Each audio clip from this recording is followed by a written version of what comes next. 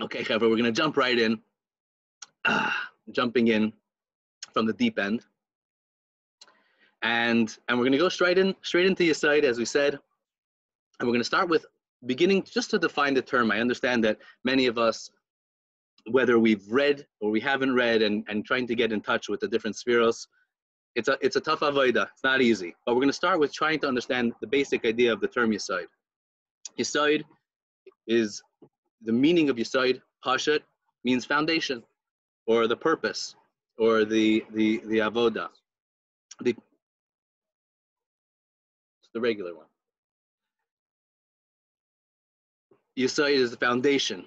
It means the connection. When the holy Baal Shem Tov talks about midas yahrtzeit, he usually says it's a hiskashrus. What are you connected to? What do you want to be connected to? What are you driving to be connected to?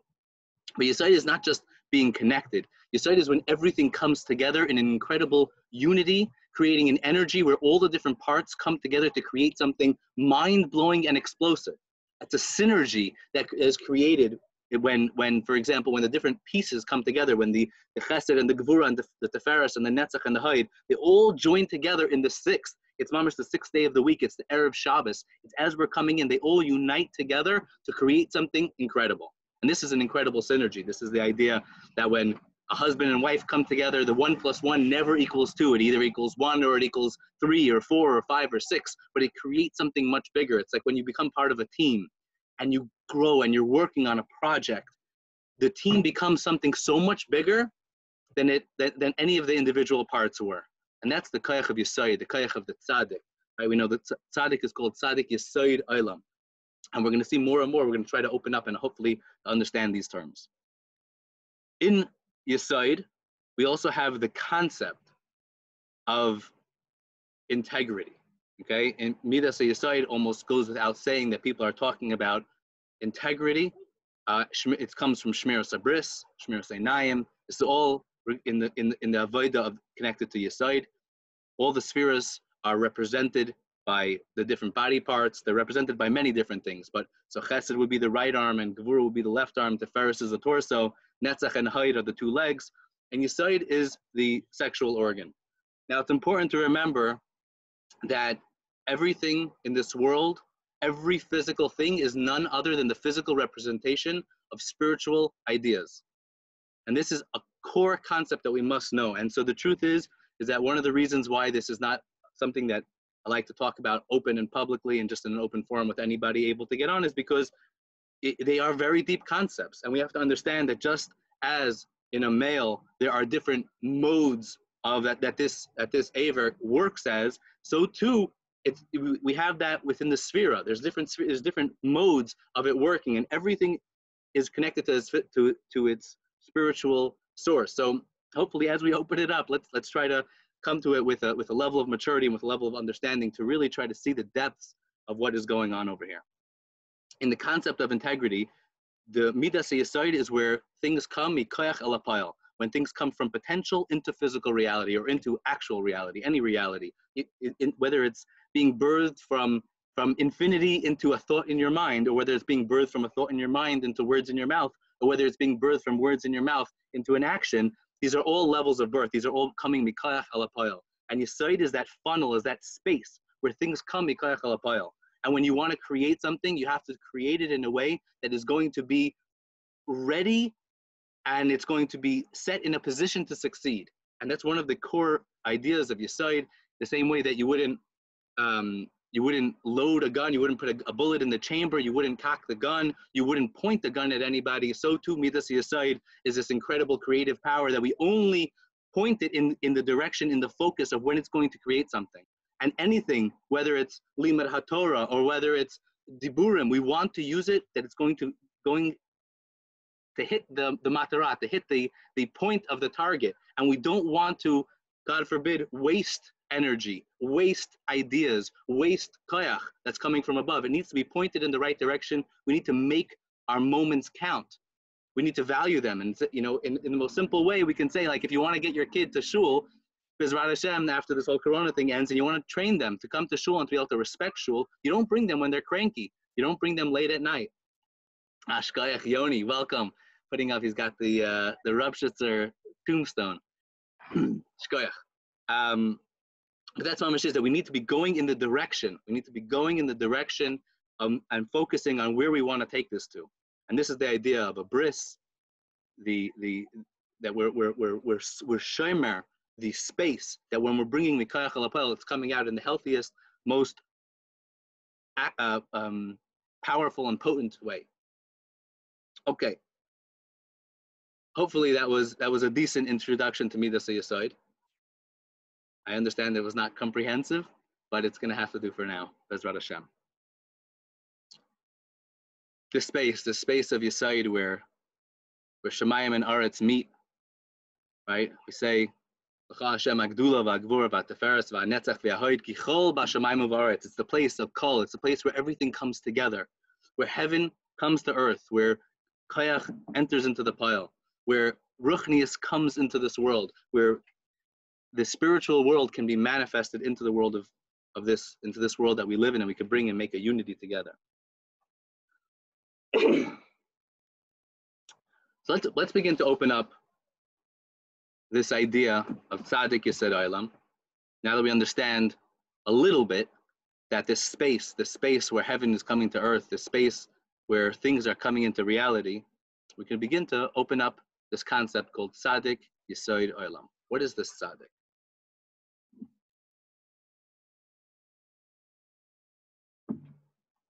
As we said, we know Yesod means foundation, means connection. So we're going to start off with a little story. Let's jump into the story. I'm going to share it. I tried to do my best to prepare some of the different pieces that we're going to look at. So hopefully it will come out well. Okay, hope you can see that. We're going to start off with a simple Gemara in Baba Kama. Daf Nun Amud Aleph. And there's going to be a theme here tonight, because what we're doing with this Gemara is about Rabbi Chanina ben Daisa. Rabbi Chanina ben Daisa is going to be the paradigm for us of what a tzaddik is. And there's many stories in the Gemara about Rabbi Chanina ben Daisa. Rabbi Chanina ben Daisa was very unique in his tzidkus, but we're going to use him as the paradigm for what a tzaddik is. Tanu Rabbanan, right? The Rabbanan taught us. There was a story there was this man, right? His name was Nechunya, and he would dig all the wells for all the Jews that would be Eila Regel to Yerushalayim. And this little girl, if you don't mind, just mute yourself. There was this little girl of Nechunya that she fell into one of the wells, and because she fell into the well, everybody's bugging out. They go running, of course, to the tzaddik, to Reb Chanina ben Daisa. And they asked Reb Chanina, what should we do? And he says, don't worry, everything's fine, right? Shah Rishayna, the first hour, first time they came, Omer lahem shalom, it's all okay. The second time they come, once again, he says, shalom, it's fine. The third time they come, he says she already came out. So they go running over to her, and there they see she's standing outside this pit. And they say, who took you out? So she says, there was a male ram that came, and there was an old man leading it, and he helped me out. So they came running back to Rabbi Chanina ben Daisa, and they asked Rabbi Chanina, they said, are you a Navi? How do you know this? We didn't know that you're a Navi. We knew you're a tzaddik, a chacham, but you're a Navi? So Rabbi Chanina ben Daisa says, no, I'm not a Navi, and I'm not the son of a Navi. But this is what I said, that tzaddik, Rabbi Nechunya Chayfer Sichin, the man who dug those wells, something that he worked so hard to do, does it make sense that his own children would get hurt by such a thing? Can't be. Now, first of all, when I first read this, I thought, can't be? Why can't it be? Do we understand Hashem? We've seen pretty horrible things happen in this world. We've seen Holocaust. We've seen Inquisitions. We've seen all sorts of tragedies. Who says? Where did Rabbi Chanina get this from? And then the Gemara continues, Omer Rabbi Acha. Rabbi Acha says, Afal pikein meis b'nei b'tzam. Even so, his son, meaning Reb Nechunya Chayfer Sichen's son, died from thirst.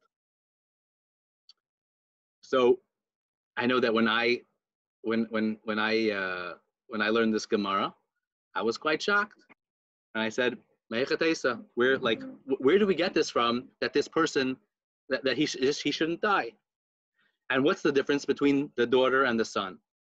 So I look into the Mefarshim, and many of the Mefarshim have all different types of ways of explaining it. That the daughter was in the well, the son died from thirst, and there's a difference between the effect of the actual dying in the well, but dying from thirst is, even though it's a similar idea, all sorts of different answers, and none of them were like rested with me comfortably until I found the pshat. I don't remember. I tried looking for it today. I don't know if it was a Shita Mekubetzes, a Pnei Yeshua. I don't remember who it was. If somebody knows, it'd be great if you could return Machzor this Aveda. And he says, Pashut, is that when the son died, Rebbe Chanina ben Dosa was no longer around in the world. And this blew my mind. I said, what?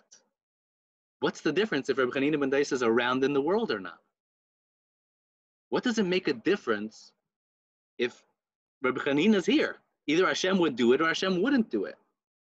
So for this, I'm going to ask you to bear with me. I know that what I'm going to say might be mechudash a little bit. Maybe you'll be like, no, this mamish makes sense. This is how I learned it from my Rabbeim. But it's a little bit of a stretch in the beginning. But hopefully we'll be able to piece the pieces together and be able to create this idea of what actually is going on over here, and what was happening in this story, and what's happening with tzaddikim in this world. There's another Gemara. Let's jump back into it.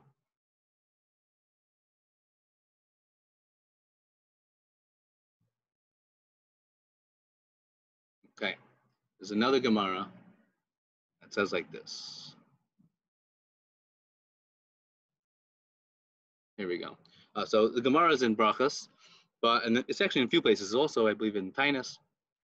The Gemara says that every day, or Yatza Baskal, a Baskal went out. Va'amar kol ha'olam nizan b'shvil chanina b'ni.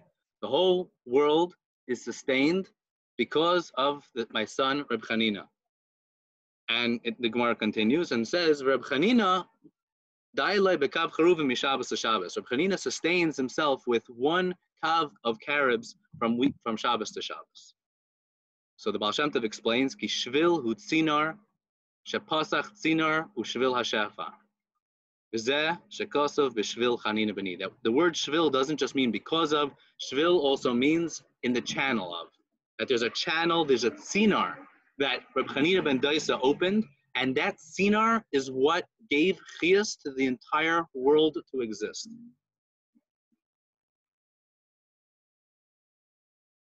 So now let's understand this. Is that Hashem, we'll take this back a little bit.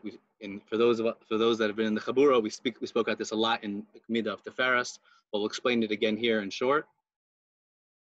We know Hashem is above and beyond this entire world. La'elam and kaila leis machshava tvisa b'chlau.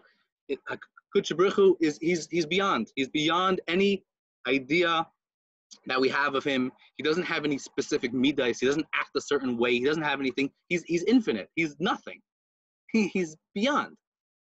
The only way that he has certain actions and certain midas is because he chose to act in those ways. And he was megala to us that he chose. I decided I wanted to act this way, that way, and the other way.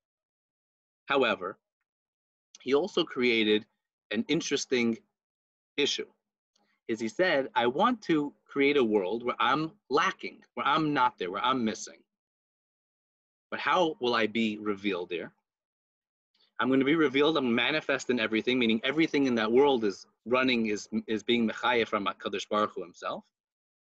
But it's only in a hidden way. And I'm going to give over the power of how I will be revealed into the world, into the hands of the tzaddikim, into the hands of Adam, which is Yisrael, which is Amech Kulam tzaddikim. This is the kayach of the tzaddikim. That I'm going to give the kayach into the hands of Adam, and that the kayach of Adam is that Adam can create or create a tzinar of how I will enter into this world. And this is what we call a shvil, this is what we call a tzinar.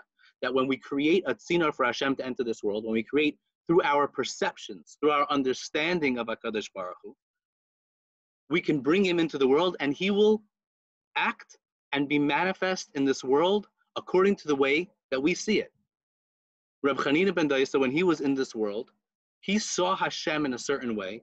He understood the Ratzon Hashem, and because he understood Hashem in that way, therefore Hashem was channeled into the world lefi the perceptions that Reb Chanina ben Daisa had. Reb Chanina ben Daisa said, if Hashem, it doesn't make sense to me that Hashem would act this way, so Hashem wouldn't. Because so to speak, Hashem can't, or Hashem, not that he can't, Hashem won't unless we enable him. We can't unless Hashem gives us the chiyas. Hashem won't unless we give him the kli to do it. And this is what Reb Chanina ben Daisa was doing. He said this. When he's not around, he's not kaveya. His understanding, his perceptions of this world. And this is the concept, this is what it means, Tzaddik Yesod Olam. That the world, really, what creates a specific reality? What decides what a reality is gonna be? The reality is decided as an interesting admixture, and we'll begin to open up this interesting mixture that was happening of an objective reality and a subjective reality, meaning there's a certain level of the way things just are. We kind of have to learn how to work with that. And then there's also a way that I can affect and I can make reality respond to me on a certain level. So now, on the most basic level, is that within myself, I can create a reality within myself driven by my own perception. So if I am in a positive mood, if I'm in have a positive outlook, so my internal system will be positive. I'll have good, healthy breathing. I'll have good, healthy responses. It's internally driven by my own thoughts. When I'm onto this, when I'm in a space, when I'm in a moment, when I'm in a clarity of or when I'm in a place where I'm overwhelmed by chitzonius, so the things that are around me are going to control my reality.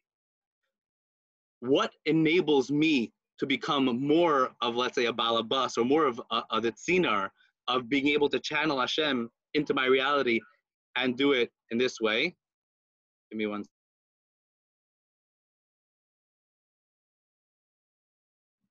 What's going to change and the perceptions, what's going to create this reality of how I control it? Well, the so to speak, the gatekeeper of my level of controlling reality is Yesod.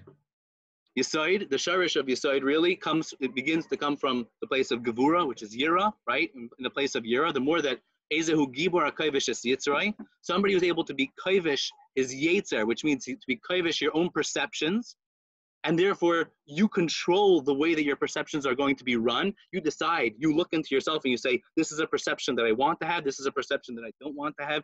I want to see Hashem in my moments, I don't want to see Hashem in my moments. I want to see goodness in the world around me. All of this is the gatekeeper for me to say aside. The more that I control myself, the more that I control my Yetzer, and this is greatly revealed dafka in what we call Shmir Sabris.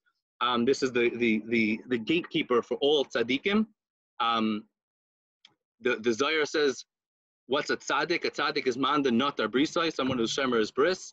I've heard from tzaddikim, they've said that the shame of tzaddik can only be for somebody who's still able to be sexually active, and that's, without that you can't have the shame tzaddik on you. You can have other things, but the shame tzaddik refers to some man de natar brisoi, and somebody who's able to have a certain level of self-control, and is revealed in this place of self-control, in this place of avodah, in this reality. And the more that somebody's able to control his reality, the more that he sustains and he's able to decide where it's going to be, the more the power of his mind can control the tzinar and create a healthy shvil for the entire world. The more that he's affected by the outside world, the less his perceptions are kaveya. So we have two things. One, the first level is being able to control and strengthen the ability that my perceptions can control the reality of how Hashem is going to enter into this world. That's the idea of the tzaddik, that the Tzaddik Yesod Olam, that he becomes the foundational perceptions of how the world is going to work. And the truth is that this is not just by tzaddikim, this is by everybody. So all Adam, this is the koyach of Adam. We know that Rabbi Nachman was one to mention, but many other tzaddikim mentioned this as well, is that he said there are some tzaddikim that are out there that they mamish can do miracles. And the only reason why they can do miracles is not because they're big tzaddikim, it's because people believe in them. That's incredibly, mind-blowing. That a person, that if there's enough people that believe in something, the idea of a group consciousness is a very powerful thing. If any of you have experienced it in a small group, you can see how powerful it is. And in a large group, if you get together by, and that's why, the big Siyam Hashas is an incredible thing. That group consciousness, when you have 90,000 people all saying Yiskada v'Yiskada Shemei Rabbah at the same time, is an incredible Giloy. And there's dafka a specific Giloy that we even make a bracha on if there's X number of people all together in one place at one time. The Vilna Gaon said about Eretz Yisrael that when 600,000 Jewish people, whether they're Shemer Shabbos or not, with men, women, children, 600,000 people in Eretz Yisrael, it's going to change the perceptions of the world, and that's Ma'at Kacha, but that's what happened.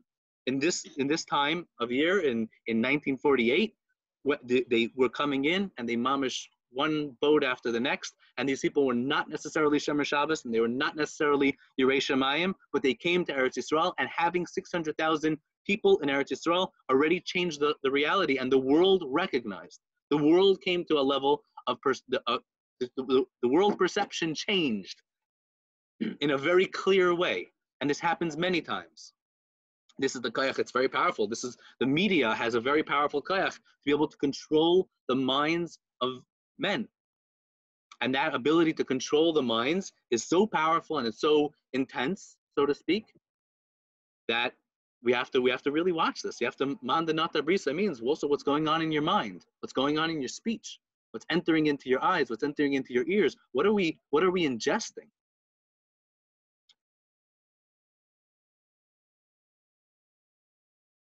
The second aspect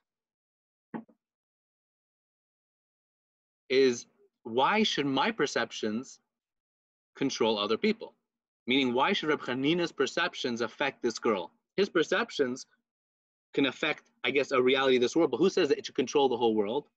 So on this, we see that was once again the line, which I didn't bring the Gemara, but we brought from the Baal Shem Tov. What the Gemara says is that Reb Chanina ben Daisa, Kol ha'olam nizam b'shvil Chanina b'ni, v'Chanina dai loy b'kav charuvim mishabas ha'shabas, is that the tzaddik, when he can choose to make, instead of his own peckle, instead of his own pain, instead of his own story, he doesn't make it his own story. He makes the world his story. When he goes to daven and he says Rafa'inu, he's not thinking about himself. He's not thinking about himself and his wife and his kids. He's not thinking about his extended family. He's not thinking about his community. He's thinking about the whole world. He's traded in his own self for the klal. His own self, he mamish sustains with kav charuvim, but the whole world is running through him, because the more that he gives up of himself, the more he can trade in his own perceptions. He can then affect the entire world's perceptions by trading in this aspect, by giving the larger, trading it in for the larger idea. I think that we can maybe explain this a little bit. You can call me out. I don't know. I just thought of this. So I don't know if it's fair to say it, but we have it in Avos. It said Rabbi Gamliel says you should treat Hashem's will as your will, in order that He treat your will as His will. What's Hashem's will? Hashem's will is that you should watch over yourself, that you should keep away from Averis and do mitzvahs and control yourself. Meaning you're controlling your own will, and that way He'll treat His will, His ratzon will become your will, which will become your tzinar. Meaning then the tzaddik then can create the tzinar of how Hashem will come down, because he's mevatel himself to the ratzon Hashem. Now the way that he perceives the world, the way he perceives reality, becomes the reality of how the world is going to be. And on the flip side, is batel ritzoncha pnei ritzonai, be mevatel your ratzon, in order that he is mevatel the will of others, right? And this bittul of your own will could be, we can say it's mevatel, your own things that you need, meaning davening for your own self or davening your own reality. And that way, your perceptions will mamash become the whole world's perception. I don't know if that's a fair thing to say, but to me, it clicked, at least for tonight. And I think that it was like it gave me a new understanding of that mission and novice. And once again, this dual reality of knowing when to be on, when to be off, is expressed mamish in that aver as well. It's this idea, and in the different shemas that are associated with the different spheres, there's two names that are connected to the sphere of Yesod. One is called Kel Chai, and one is called Kel Shakai. And Kel Shakai refers to Misha Omer Le'alam Dai, which is a bechina of being able to control yourself when to be able to withhold yourself, to be able to say, die, enough, this ad kan, I'm not going past this point. I'm not going to let my mind go to just get controlled by any random thoughts. I'm not going to let my eyes just look at random things. And the other side is Kel Chai, is giving the chiyas to the world, being able to draw down the life force, the shefa from HaKadosh Baruch Hu into this world. And through this, the tzaddik becomes the foundational pillars of the entire world, and the entire world can stand on this. And Be'ezras Hashem, the goal is that as we build up these perceptions, and as more and more people share in these perceptions of the tzaddik, or what it means to be a tzaddik, right? Which is, we'll get into which tzaddik be'emunasa yichya, right? Tzaddik in his emuna is his perceptions, his beliefs that he has, yichya, he brings chiyas down to the world. That's the idea of the tzaddik, and every one of us really on that level is really a tzaddik. And as we build up these perceptions, we don't even need so much to hit a tipping point where those perceptions can change the world's reality. I mean, look, in the last few months, the entire world has a new level of perceptions and new realities that we're all thinking completely different thoughts and ideas than we were a couple months back.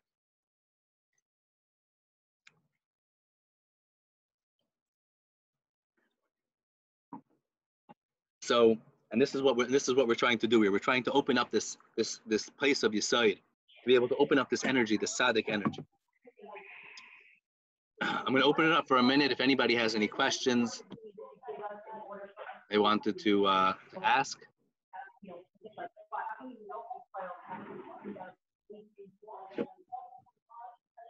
Anybody? Are we clear? Are we good?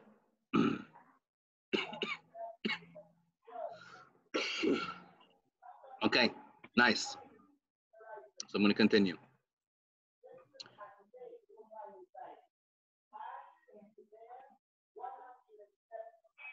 Gewalt. So Ezra just said that Reb Tzaddik says that he didn't have children. We know Reb Tzaddik didn't have children. The Raice Elter Zayda from the Fogel side, grew up in Reb Tzaddik's house. So he said he didn't have children, so he would be able to bring the book of Paiket HaKaras to the world. And because of that, women who learn his book will have children. So we see this. Wow, wild. Beautiful. Thanks for sharing that.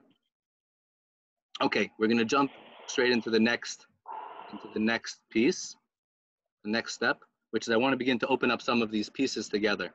So first, we'll start off with a fun Geshmaka Gemara.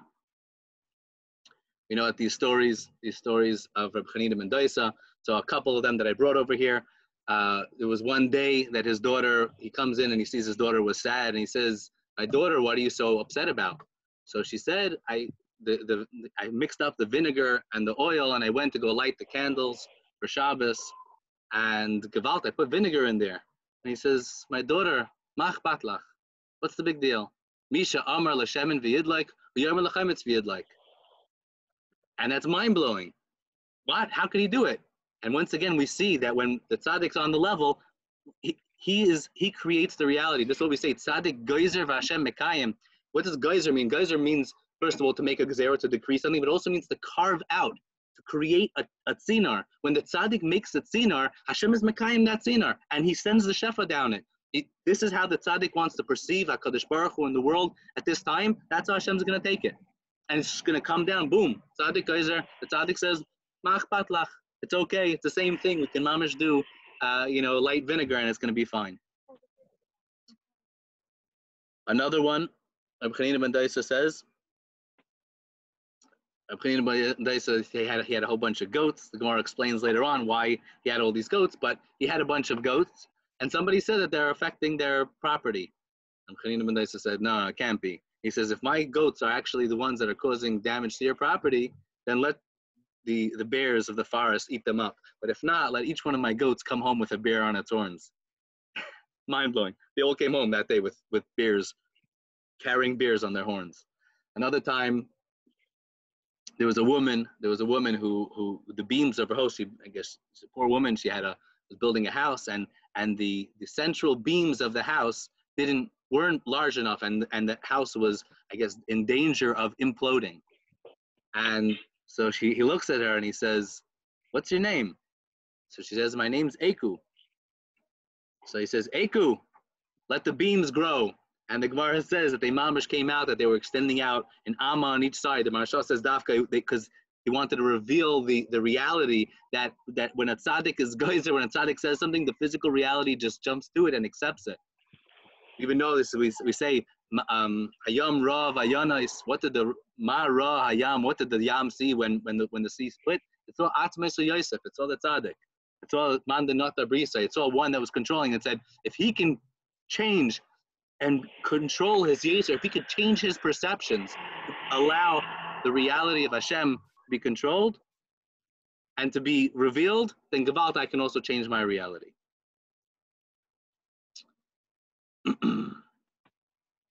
So I want to share with you another story right before we jump into this wild Torah.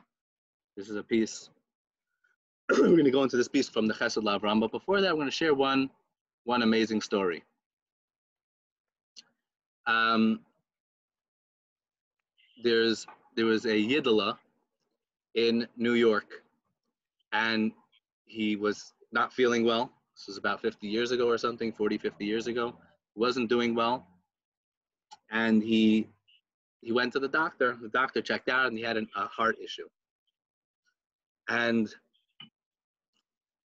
I didn't know what to do. It was a very, very dangerous surgery. I don't know if the surgery maybe now would be more common, but Maisa, it was this dangerous surgery. And he went to Rav Moshe Feinstein. Rav Moshe Feinstein began to ask him all sorts of questions.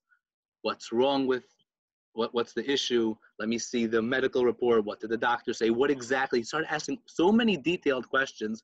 I was getting like, what's the deal with this? And so at the end of the whole thing, Rav Moshe looks at him, and he says, you need to go to the Ropshitzer Rebbe. The Ropshitzer Rebbe? Like Rav Moshe? Like I ain't liasik b'chasidim. Like, what do you want from me? He says, no, you got to go to the Ropshitzer. And when you go to the Ropshitzer, tell him all the questions that I asked you and tell him all the answers that you gave me. So he said, okay. Comes to the Ropshitzer, comes in, and he says, Shalom Rebbe, I'm here because Rav Moshe Feinstein sent me. Why did Rav Moshe Feinstein send you? Because I have a condition with my heart. What's the issue with your heart? Well, this is the problem. Rav Moshe Feinstein asked me this, I answered this. All going through the whole thing, and the Ropshitzer is looking at him. The Ropshitzer says, you want to live? So he says, yeah. He says, okay, you'll do everything that I tell you? He says, yeah. He says, okay, I want you to pick up and move to Yerushalayim. He asks the guy, he says, you have kids? He says, no. He says, okay, you're going to go to Yerushalayim, you're going to have a son, and you're going to name him Ovadia. Okay? So I don't know if he went to Yerushalayim first and had a son, named him Ovadia, and then he went back to the Ropshitzer and asked for an explanation, or if he asked it then and there, but he explained like this. I'm going to elaborate just a little bit more. There's an idea that, as we said before, the Reb Chanina ben Dosa, that his perceptions were kaveh reality. This isn't just with Reb Chanina ben Dosa, this is with many tzaddikim. But different tzaddikim live differently, and in their unique lives, they control a specific inyan. We're going to get into this, we're going to see more, Be'ezras Hashem, in the Sefer, the Chesed L'Avram, understanding how different neshamas control different inyanim. A tzaddik that's big in nigla, like Rav Moshe Feinstein, when he said something, when he said a psak halacha, that was kivea, the reality, that even the Beis Din Shalmala accepts Rav Moshe's psak, especially in America, right? Almost everybody, even the Hasidim, I think many of them started keeping Shabbos when it comes in, and many of the Litvaks keep Shabbos until 72 because of this. The deal, I think, I don't know the details, but I think there was a deal between Ramesha and the Satmarav. But they made a deal. The point is that Ramesha's psak in America is mikubal. You can't argue on it. Even though others could say their own psak, and maybe, different, in dayan done el b'masha in Raice, but Ramesha was kaveh the reality. The Ropshitzer said that, or I think the Ropshitzer said, is that in Yerushalayim, Rabbi Vajim Bartanura is one of the tzaddikim that his perceptions are kaveh reality. This guy had an issue with his heart, and it was a machlokes whether it's considered a treifa. Most people held that his issue was a treifa and that you're going to die within the year. Rabbi Vajim Bartanura was the only one who held, or was one of the few that held, that it's not a treifa and that you can live with it. So he said, if you go to Yerushalayim, you can live with it. But as we're going to see soon, there's an Indian that you need to be connected to that tzaddik. Well, Rabbi Vajim Bartanura didn't have any children. So this guy, by naming his son Avadja, binding himself to this tzaddik, by being mamshech, his name in the world, and bringing that, whatever resonance it is that is brought down when we name a child after a tzaddik, that connected him to the tzaddik, and now he mamash lived a beautiful, happy life. Could be we could also say that Rav Moshe Feinstein needed to send him to the Ropshitzer because the Ropshitzer maybe had certain control of spiritual inyanim that in Mister, that maybe Rav Moshe felt that his sending this guy to Eretz Yisrael to do this whole thing would work. But Rav Moshe felt that if he would send him, that wouldn't be the right way. I don't know, but could be. Yeah, this story blew my mind when I heard it, and Mamash fit in with this whole thing. Any thoughts or questions? We're gonna jump into this Chesed Lavram. If you'd like to ask any questions, now would be the good time. Wow, welcome everybody. It's so geschmack to see all the chevra. If you're up for showing your videos, it's nice to, like, when I peek up to see your videos on, you get to see each other. Okay, we'll continue then. Maybe I'm just talking to myself. Who knows? Okay. No, I'm enjoying it. Anything you just didn't see. What? We're all here and enjoying it very, very much. Shkoyach. Much obliged. Yes, it's Mama Gewalt. Gewalt. In honor of the holy Reb Naftali of Ropshitzer, Zchuto Yagen Aleinu V'Al Yisrael. Amen. L'chaim Yidin. Bezos Hashem. His neshama, and he should have an Elias neshama on his yahrtzeit, and we should all have Elias with him. L'chaim. Amen. Okay. This sefer that we're going to read from, in the Keser Shem Tov, number 17, he brings down a short bit from this sefer, the Chesed Lavram. Chesed Lavram is the name of a multiple svarim, but this was a Talmud of Reb Chaim Vital, and it's a very deep and beautiful sefer. Didn't learn a lot of it. The pieces that were brought down, I trailed back and got to look at the whole piece. That's what we're going to do right now. So let's share the screen again. In honor of the holy R Naftali Tzvi, ben R Menachem Mendel. Okay, this is in the Chesed Lavram, so it's divided into a few different, I think 3 different parts. One part is called Evan Shasiya. In the Evan Shasiya, there are different Mayanot. So we're going to, especially for those of us that haven't been to Mayan, we're going to jump into Mayan Beis, Nahar Mem Daled, and Bezos Hashem, let Hashem open our eyes and let these words of the tzaddikim enter into our minds and hearts. I just have to add, no, I'm not going to go off track. Okay, so Nahar Mem Daled, Levar Mine Tfilos V'iyun HaKavana. Ha'inyan, Ki HaTfila Shehi Avodah Shebelev, Hi Ala Adam Al Shnei Panim.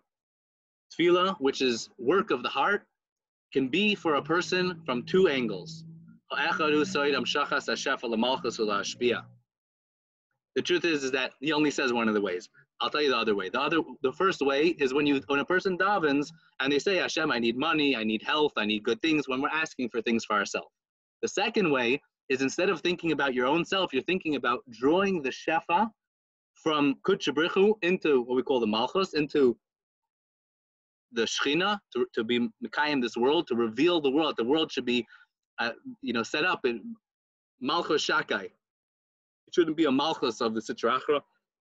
It shouldn't be a Malchus. It shouldn't be an Olam Asiyah that we're dealing with physical reality and we don't see HaKadosh Baruch Hu. Shemamish be lit up from Hashem. So we're davening, and there's two forms of tefillah. One form of tefillah is asking for things that we want, and the other form of tefillah is when it's not about me anymore, but I'm davening for the Shechina.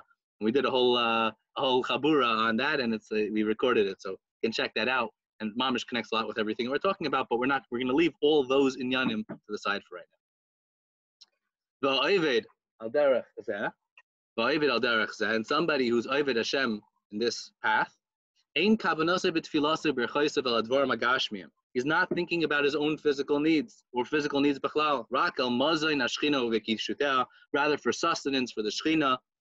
And this is what it says in Avos. Don't serve Hashem. What's the service? The service is tefillah. Don't do it with the intention to receive a physical sustenance. Now, when somebody davens and they're davening only for tikkun hashchina, tefillah kazu eina miskabelas al yedei malach matat shu eved. It's not miskabel, but we know there's this angel called malach matat, and this malach matat, his job is to, so to speak, run the physical world. Now, it's basically like a separation. Instead of Hashem himself, so to speak, controlling and dealing with the physical inyanim, he set up this guy, this angel, to take care of the world. Now, if you're davening for your own needs, then you're going to bring the malach matat is going to have to give it to you, and then you get it. If you're davening for tikkun hashchina, it doesn't go to this malach matat because it has nothing to do with him. His job is only when you're asking for a couple dollars, so he has to take care of it. He's Hashem's memuna on those inyanim. This connects also. We know that it says that when you're in Eretz Yisrael, there's no sar that's shaylit on Eretz Yisrael. So a person who davens in Eretz Yisrael, his tefillah goes straight up and brings a nachas ruach to HaKadosh Baruch Hu. In Chutz La'aretz, there's different sarim, and the tefillah don't go straight up. And this is what the Shla brings down, that this is what Yaakov Avinu said, that when he was in Chutz La'aretz, when Rachel Imenu came to him and said, Yaakov, can you please daven for me for kids?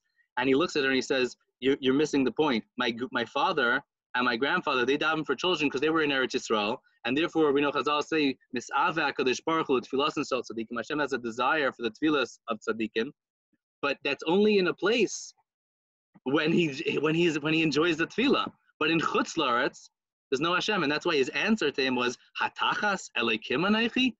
So Pashut means, am I in the place of God that I'm holding back kids from you? But on a deeper level, the Shla says Hatachas Elokim Anaychi, meaning, am I underneath God? Am I directly there? There's a malach over here. There's other sarim that are cutting me off. My tefillas aren't going straight to Hashem. So Gevalt, back inside, Utfilah Kazu Eina Miskebelas Ayidei Malach Matat Shu Eved. B'pnei Shem Matat. He's the officer in charge of all the physical things in this world. The Kabbalah Shefa, Alba, El Olam Atachtan Agashmi, and all the Shefa that's coming down to this world has to go through him. Utfila Zu, however, this tefillah, says the Holy Chesed Lavram, She'ein ba chelek gashmi, that there's no chelek of physicality in it at all. Einai ke'eved is not like an eved, and therefore it's elek ben hameshamish la'aviv. It's like a son who's serving his father, Shaloy al manas l'kabel pras, without any intent for any pras. V'lozeh eina miskabelas ayidei matat ala al yedei yesod. This doesn't come to malach matat, who feeds the malchus. Rather, it goes straight to midas hayesod. Amnam masha pirshu Rabbi Seinu zal shia adam begimel rishenis ke'eved masader shevach lefnei Rav. Says it says that a person should prepare and do the first 3 brachas as an eved. Listen to what he says. Hainu b'vchinas adam shu. This is only for someone who's mamash like an eved in his davening. Almanas l'kabel pras, the hainu akavana gashmius, v'lekach schar sachir nikra tfilahi. This tefillah is called payment for wages due. V'hasachir, who's the guy that you're paying off? Umalach matat, shu sachir lanhagas hatachtoinim, that he is the hired hand for the lower worlds. Uscharai, and his reward, what's his payment for feeding and for taking care of this world? Hulatfila, lashpia anhagat tachtoina, to be mashpia for this world. And therefore, he's the one who's makabel this tefillah in this world. Mind blowing. Let's continue. Beis. Amnam inyan hakavana b'tefillah. So now he's going to begin to get into this. What's the kavana of tefillah? You should know. Liyois adam chelek leikami mal achuz b'sharsharis akdusha yedei shalshelas ishtalshelas nishmasim madrega madrega. Know that the way that a person should have kavana and davening. We're going to explain now how it is that a person should have kavana and tefillah. Sorry about that. Is that a person needs to grab onto the chelek leikami mal shabai. He has to grab onto that godly piece inside of him, and go level upon level, madrega after madrega, to work his way up the ladder. Hine shalshelas hanizkar tia sulam shaboy talis iris masav. This shalshelas is going to be like a ladder that he slowly moves up, level after level, through his actions, until he mamish creates a yichud asher tesyachadena spheres al yonas ayadai, until he's able to make an alignment of the spheres in him. And this is what we say, that sulam mutzav arza, we are the sulam mutzav arza. The tzaddik himself, he is the one who his feet are on the ground and his head is in the clouds, and he needs to be the ladder. That's what it says by Yaakov Vinu, malachim oilim v'yardim boy. They're going up and down on him. This is the connection. Adam is the connection between all this. We're going to get to this right after, but this is the idea: is that Adam is an oilam katan, and all the worlds are in him. We traverse all the ilamais. We're achelik elikami mal. That's our highest place, but we're mamish. We're created from afar and adma, so we're created from the dirt, the most physical aspect of physicality, not from aish, not from ruach or mayim. We're created from afar, and that's because we are able to extend our hands and mamish control and go to all the different levels. When we fall, we mamish go all the way down, but when we go high, gevalt, we're all the way up. We're compared to the dirt, and we're compared to the stars. And when we can create this alignment, uboy, and in that tzaddik, and on this ladder, and on this channel, yimshech shefa bracha el spheres, we channel the shefa of bracha through the spheres down into this world. Meharishayna el acharayna, umehem el madregas atachtainis, ad sheyiga sheyagia v'yachol olav derech hasulam anizkar, until the mamish infuses through his physicality and through the physical world. Ukfi shir hasayrus, and according to the amount of that he is aroused and he's mitorer, the hechsher amaisa, and according to the quality of his actions, kach yiyeh hisrachavus atzinar v'ha'aras hashefa elyon. So too, according to the level that we are on our and according to the actions that we do, that's what's going to open up the tzinar, this highway, this channel, this flow from above, and that's how the shefa is going to come down. And so too, according to the place where your neshama is able to grasp, so too you're going to have the different madregas of your tzinar, and that's going to consequentially control the ha'ara of the hashpah coming down from above. The im kol zeh lo tia madregas ha'ara nishba yedei echad madregas ha'ara shayeh nishba yedei zulasai. You should know that no two people are alike, and every person needs to bring down their own inyan, and therefore we need every single yidala, every person to do their avodah. He says, but you should also know, don't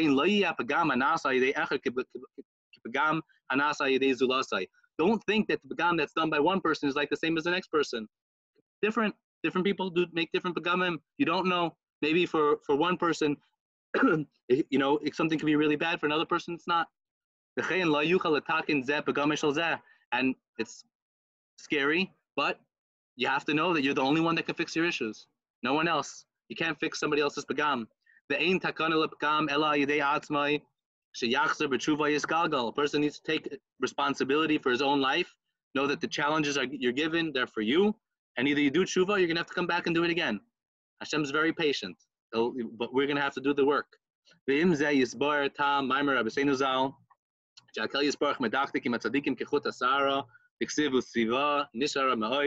the way, this is brought down. This is the Gemara at the end of that first Gemara that we brought down about that second son, the guy's son that died from thirst. The Gemara continues over there and says, and brings down this pasuk, that around Hashem it broils fiercely. There's wicked fires burning because it's intense. When you enter into the Echal Malka, it's not pashut.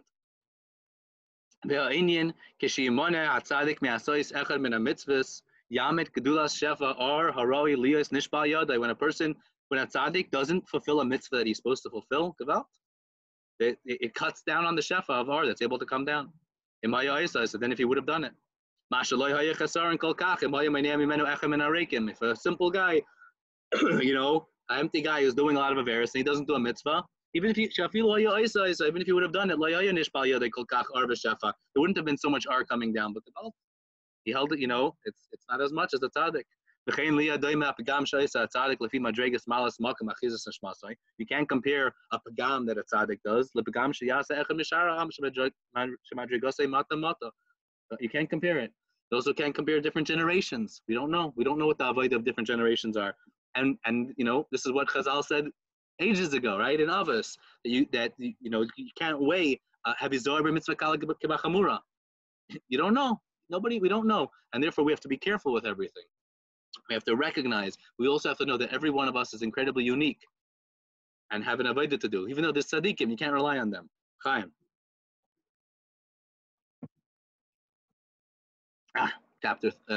Paragraph 3. Oops, wrong way. This is the last of the pieces from the Chesed LaAvram, and then we'll talk about it together. V'zulas sibas madregas achizas haneshamas.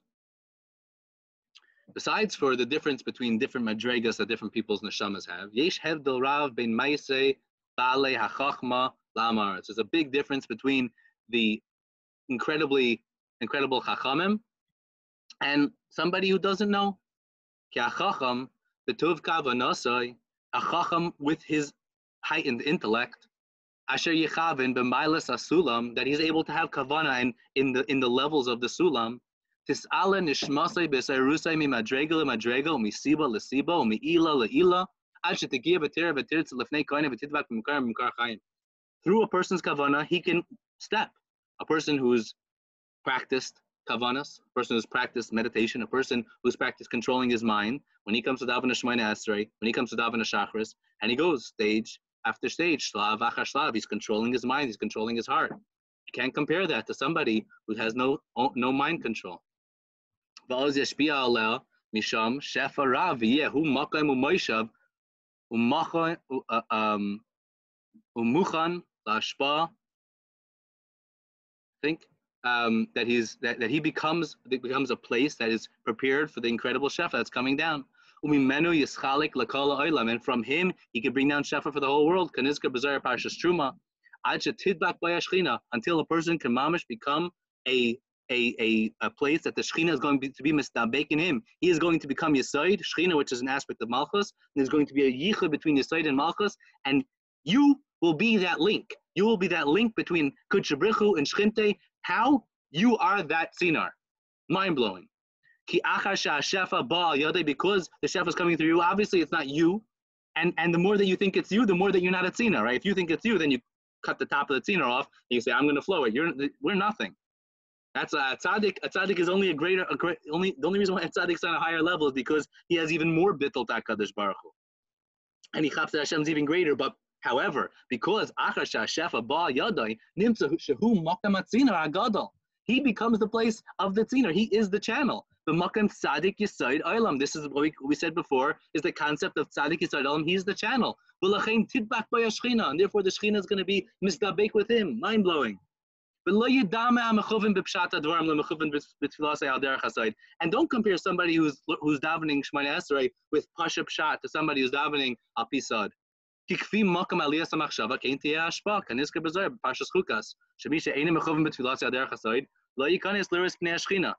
is a very scary thing, but it's brought. The Zohar says it, so it's real. You have to figure out how to deal with it. Is that if you're not davening with proper kavanas, we're not going to be zeichet to see the Shechina. And even though we might have our tefillas be answered, it's like, yeah, no problem. It's in the back of the store. He's like, it's over there. Cuba asked upon him. It's a different level of relationship. What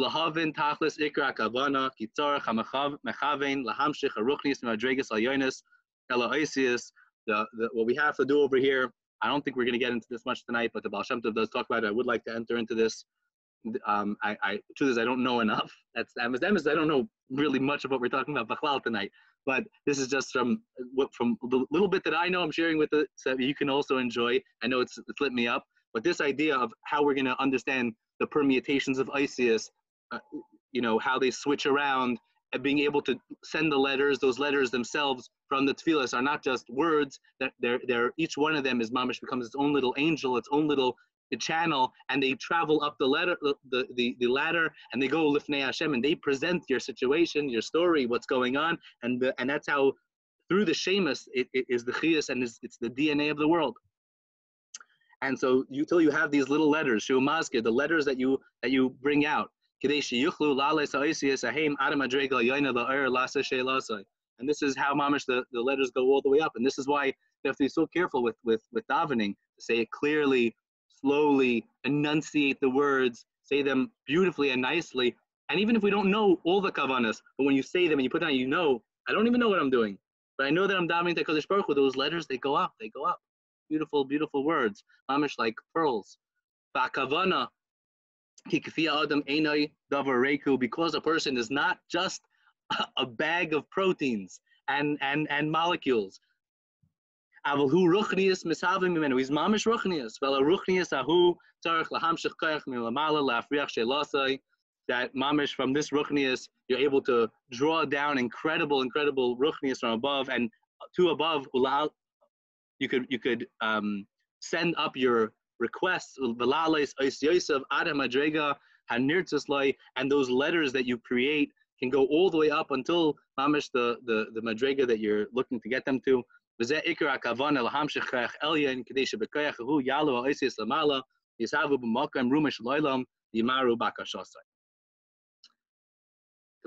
how we get it all the way up there, so that way the letters, the words, they go all the way up to Shemayim until they can create, and we can create new tzerufei shemas, and new tzerufim, and bring new energies down into this world.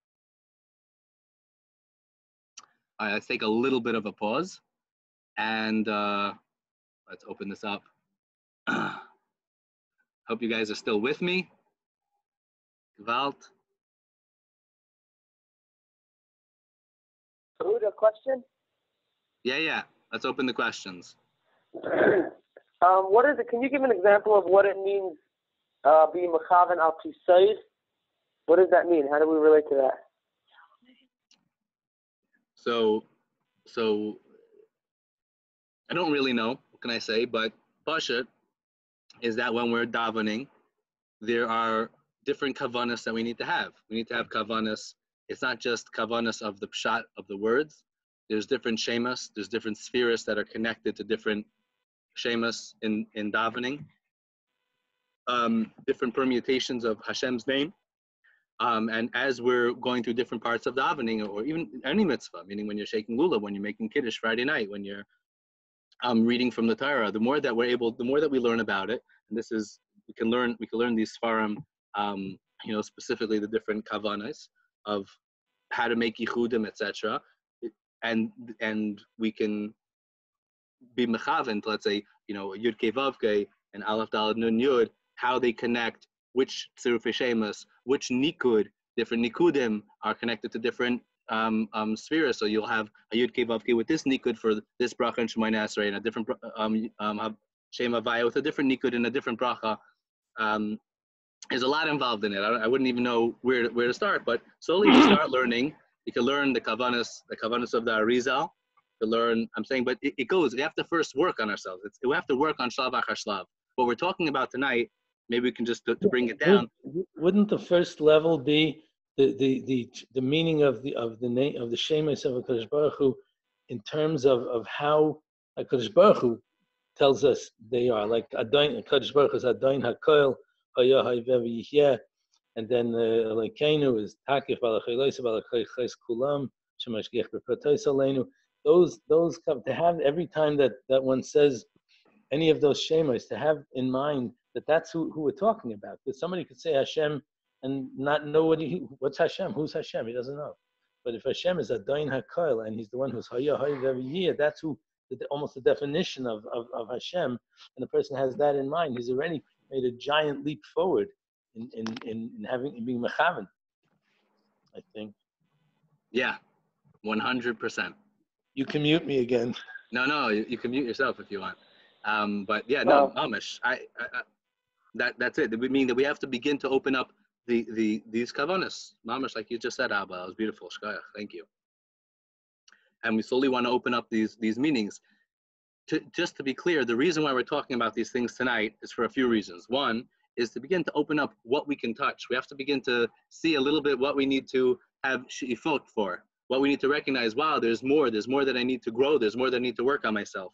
But in terms of doing these yichudim or davening with these kavanas, the tzaddikim have told us, even though what we just said from the Chesed LaAvram, we brought down from the Zohar that you should daven with the kavanas. It's very real. But many tzaddikim have told us you don't need to go with that. Only for somebody who's already, if you've already learned it so well that it's mamash pashup shot for you, then you should be there. But we need to see what it means to be there. I would even say, when we're talking about kavana, I always like to say like a pashat mashal is that your connection to HaKadosh Baruch Hu when you're davening is based on your kavana, meaning you create the highway that you're walking on. How strong is it? Well, your kavana is limited by how much you really believe that there is Hashem listening to you. If you don't believe that Hashem's really listening to you, so then Gavalt, there's no real bridge that's connecting. There's no highway, there's no tzinar. The first step is Pasha Dalif Neim Miyat Aimed, meaning before you even get into, the Parish of Milims, like maybe, and as soon as I don't know, but the first step is, like you said, is who is Hashem? When I say Havaya, what does that mean? When I say Elokeinu, what does that mean? When I say Aleph Daled Nun Yud, what does that mean? When I say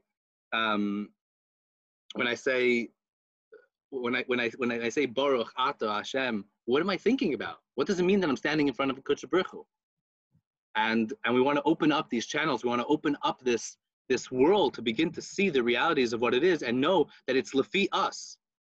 It's not just that Hashem, we're kind of pushing a button, we'll bounce, knock out a mincha, or not, and it's like, okay, we just did it. No, Gavat, you're doing it. How real is it? Well, your mincha is as real as you make it. If it's real, it's real. If it's not, it's not.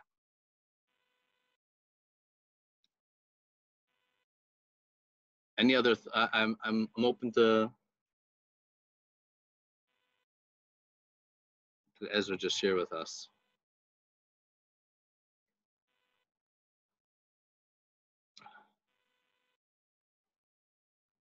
Have any other thoughts, questions, ideas?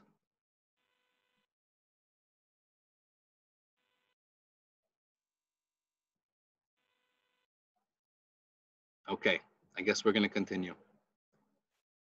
So I'm going to jump into the next piece I'd like to do.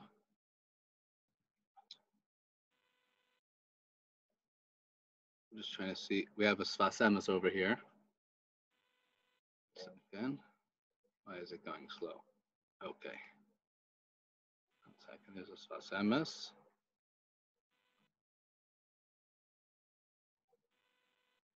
Okay.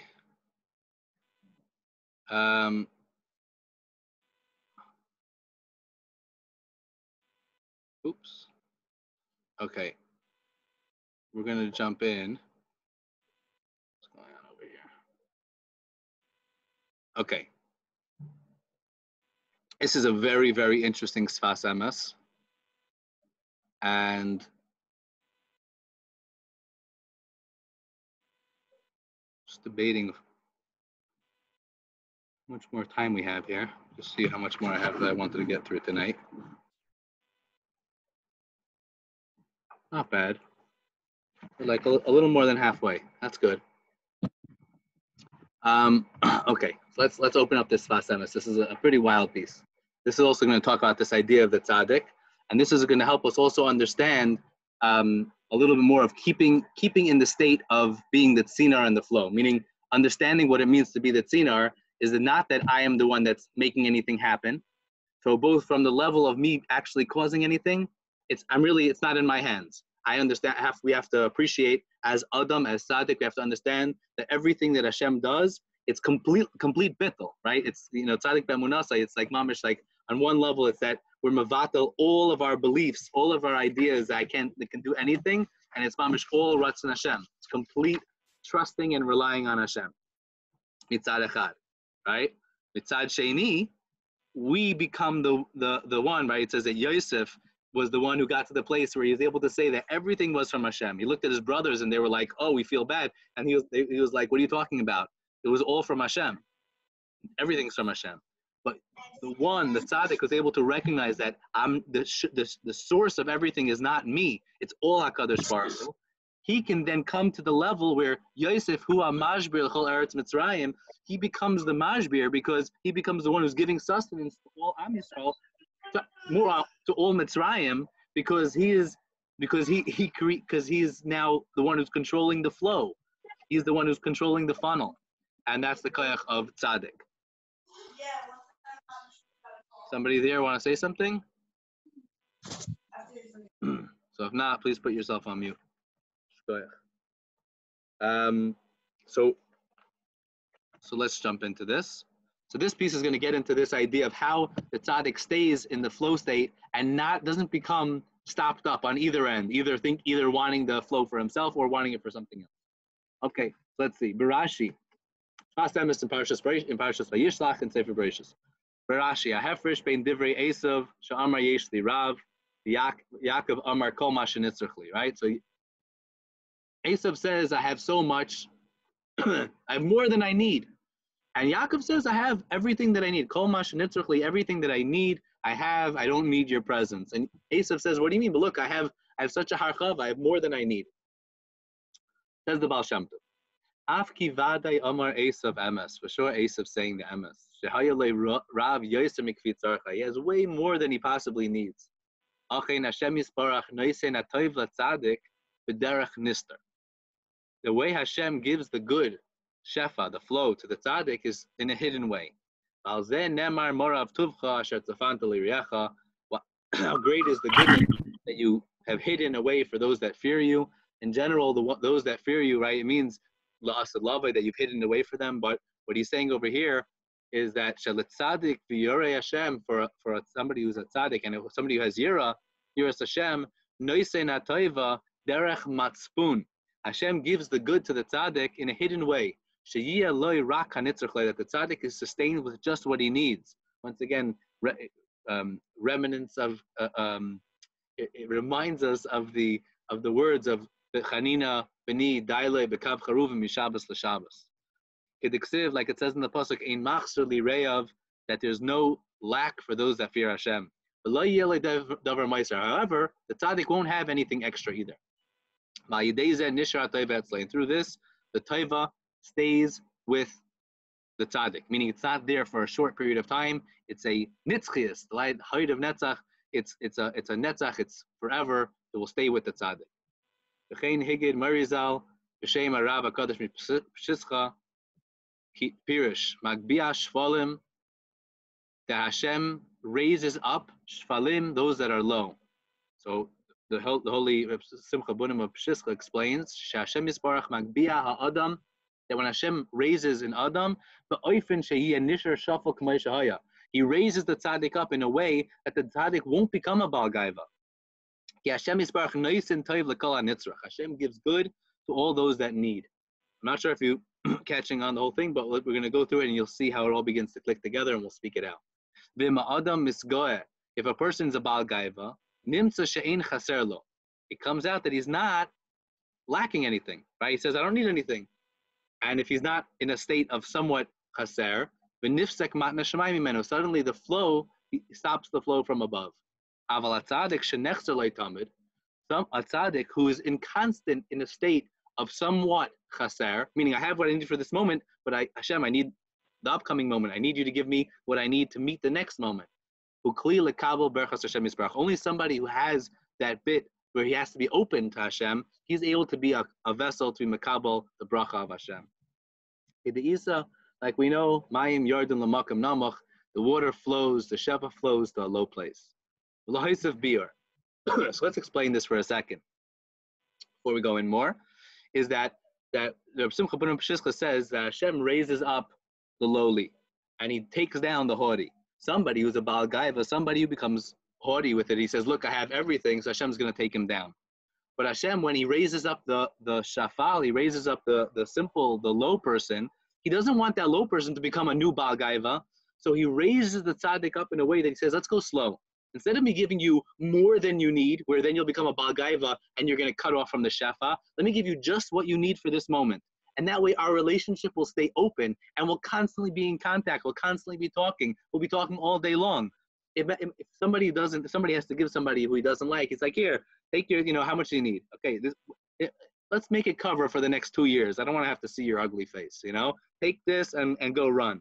But Hashem says, I want to be in constant contact with the tzaddik, and this is wild and painful, and it's a little bit hard to hear. But the Noam Elimelech davened that all of his offspring should not have money, because he knew that if they were poor, they'd be close to HaKadosh Baruch Hu, and it's painful. Like you think about it, like what? Like what about the idea of having and being able to do it from a place of Rabbi Yehuda Nasi. We see Rabbi Yehuda Nasi, he says, I wasn't even nana with a pinky. So there's an aspect of being real and being open, and the way to stay open, the way to stay hungry in Avodas Hashem is to recognize I'm never there yet. Rabbi Nachman said he came to this world to show those that are in a low place how close he is to them, and those that are in a high place, Kabbalah, how much more they need to go. You got to stay hungry. You got to stay hungry. So let's go. Let's go a little deeper. Hashem,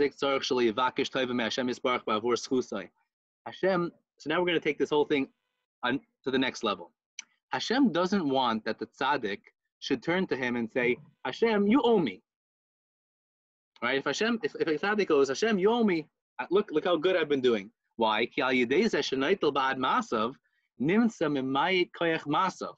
That on the first level is that if I ask Hashem, say, Hashem, look, I just kept Shabbos. So why don't you give me, $1,000?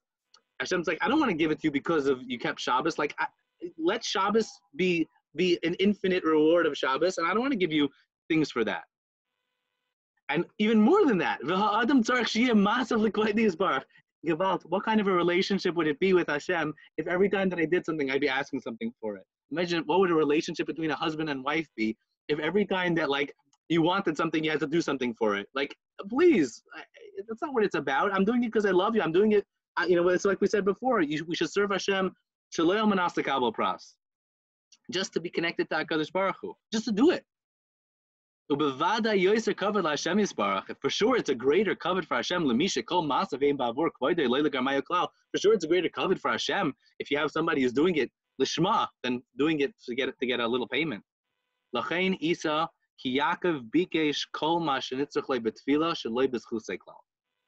when Yaakov Avinu davened and he said, Hashem, I need something, he davened not in his chus. He didn't ask. He said, Hashem, just give it to me just because you love me. And so too from Hashem's side, Hashem says, good, you don't want me to give it to you because I owe you? Good, I want to give it to you because I just want to give it to you. Just like your ratzon of the tzaddik. And once again, we see here the ratzon of the tzaddik is going to be the way that Hashem is going to give it to him. So you see that in truth, the good that that tzaddik's getting is not from his own efforts. And therefore the tzaddik needs to say, look at all, when the tzaddik looks at what he's getting from Hashem, he has to look at it and say, I don't deserve any of it. Maybe I could be in a relationship with Hashem where he would give me what he owes me, but that's not what our relationship is. Our relationship is that Hashem gives me and I don't deserve it. And therefore you have to stay shafal, because anything that you actually have is mamish, not because you deserve it.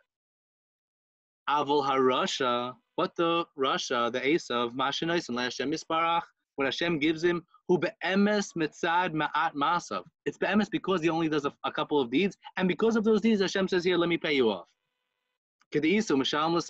Like we know that Hashem says he pays off those that hate him. He says, here, take the money and sozusagen gesund.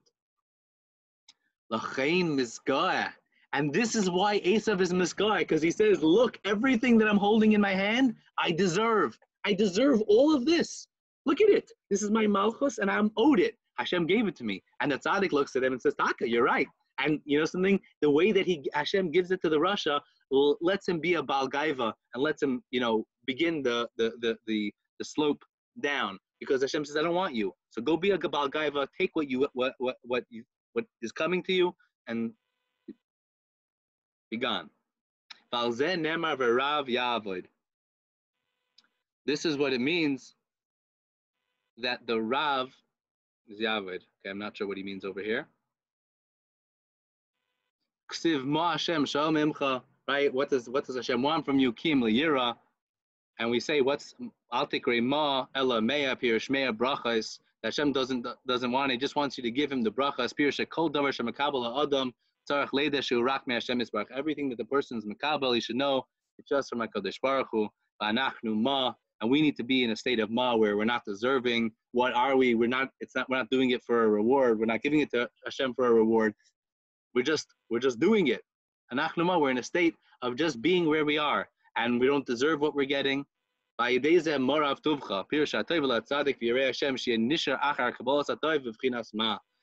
is what when we say ma Rav Tuvcha is that the Rav Tuvcha that Hashem gives to the tzaddik is in the state of ma. The state of ma is where I'm not becoming anything. I'm not saying there's no yeshus here. There's no saying I am this now. I am now something. I'm just in the state of being, of just anachnu ma. What am I? I'm nothing. I don't deserve what I'm getting. It's all a gift. And gewalt, I'm just being makabel from HaKadosh Baruch Hu. But how do we get to this state? That through this tzafanta l'reyacha, through this way that Hashem is relating to the tzaddik, that he's giving to him in a way which is only what he needs, therefore the tzaddik can be an open channel. And as we now to connect it to what we were saying before, is that when the tzaddik is able to be in this state of ma, this state of bittul, the state of I'm nothing and it's not about me, I'm just a channel. So you're right, he is only sustained, and the tzaddik is sustained with a very, very little bit. What is he? He's a completely open channel. He's an open channel that his bittul has created himself, that he's open wide on top, and he's a funnel straight down to the Shekhinah, and his mamish can channel down for the entire world. That kol ha'olam nizayin b'shvil chanina b'ni, chanina daila b'kav charuvim. And mamish, the whole world is flowing through him, but he is nothing. And this is Moshe Rabbeinu, who's able to be, he's the av l'kol ha'neviim, l'koidim l'fanav v'laboim acharav, and he mamish becomes this channel that we can all receive from. We're all receiving nevuah through this incredible channel because he was on the greatest state of ma. He was on the greatest state of bittul. And this is what tzaddikim are. Tzaddikim are this constant flow. And so on the level of, first of all, I'm connecting, simply bringing down shefa for the world, bringing down health, bringing down goodness. The tzaddik is able to bring this down to the entire world. And on a higher level is the tzaddik is able to connect you to these concepts. Meaning to to the concept of recognizing a greater state of bittul HaKadosh Baruch Hu, a greater state of ma, a greater state of openness, and allowing Hashem to flow into this world.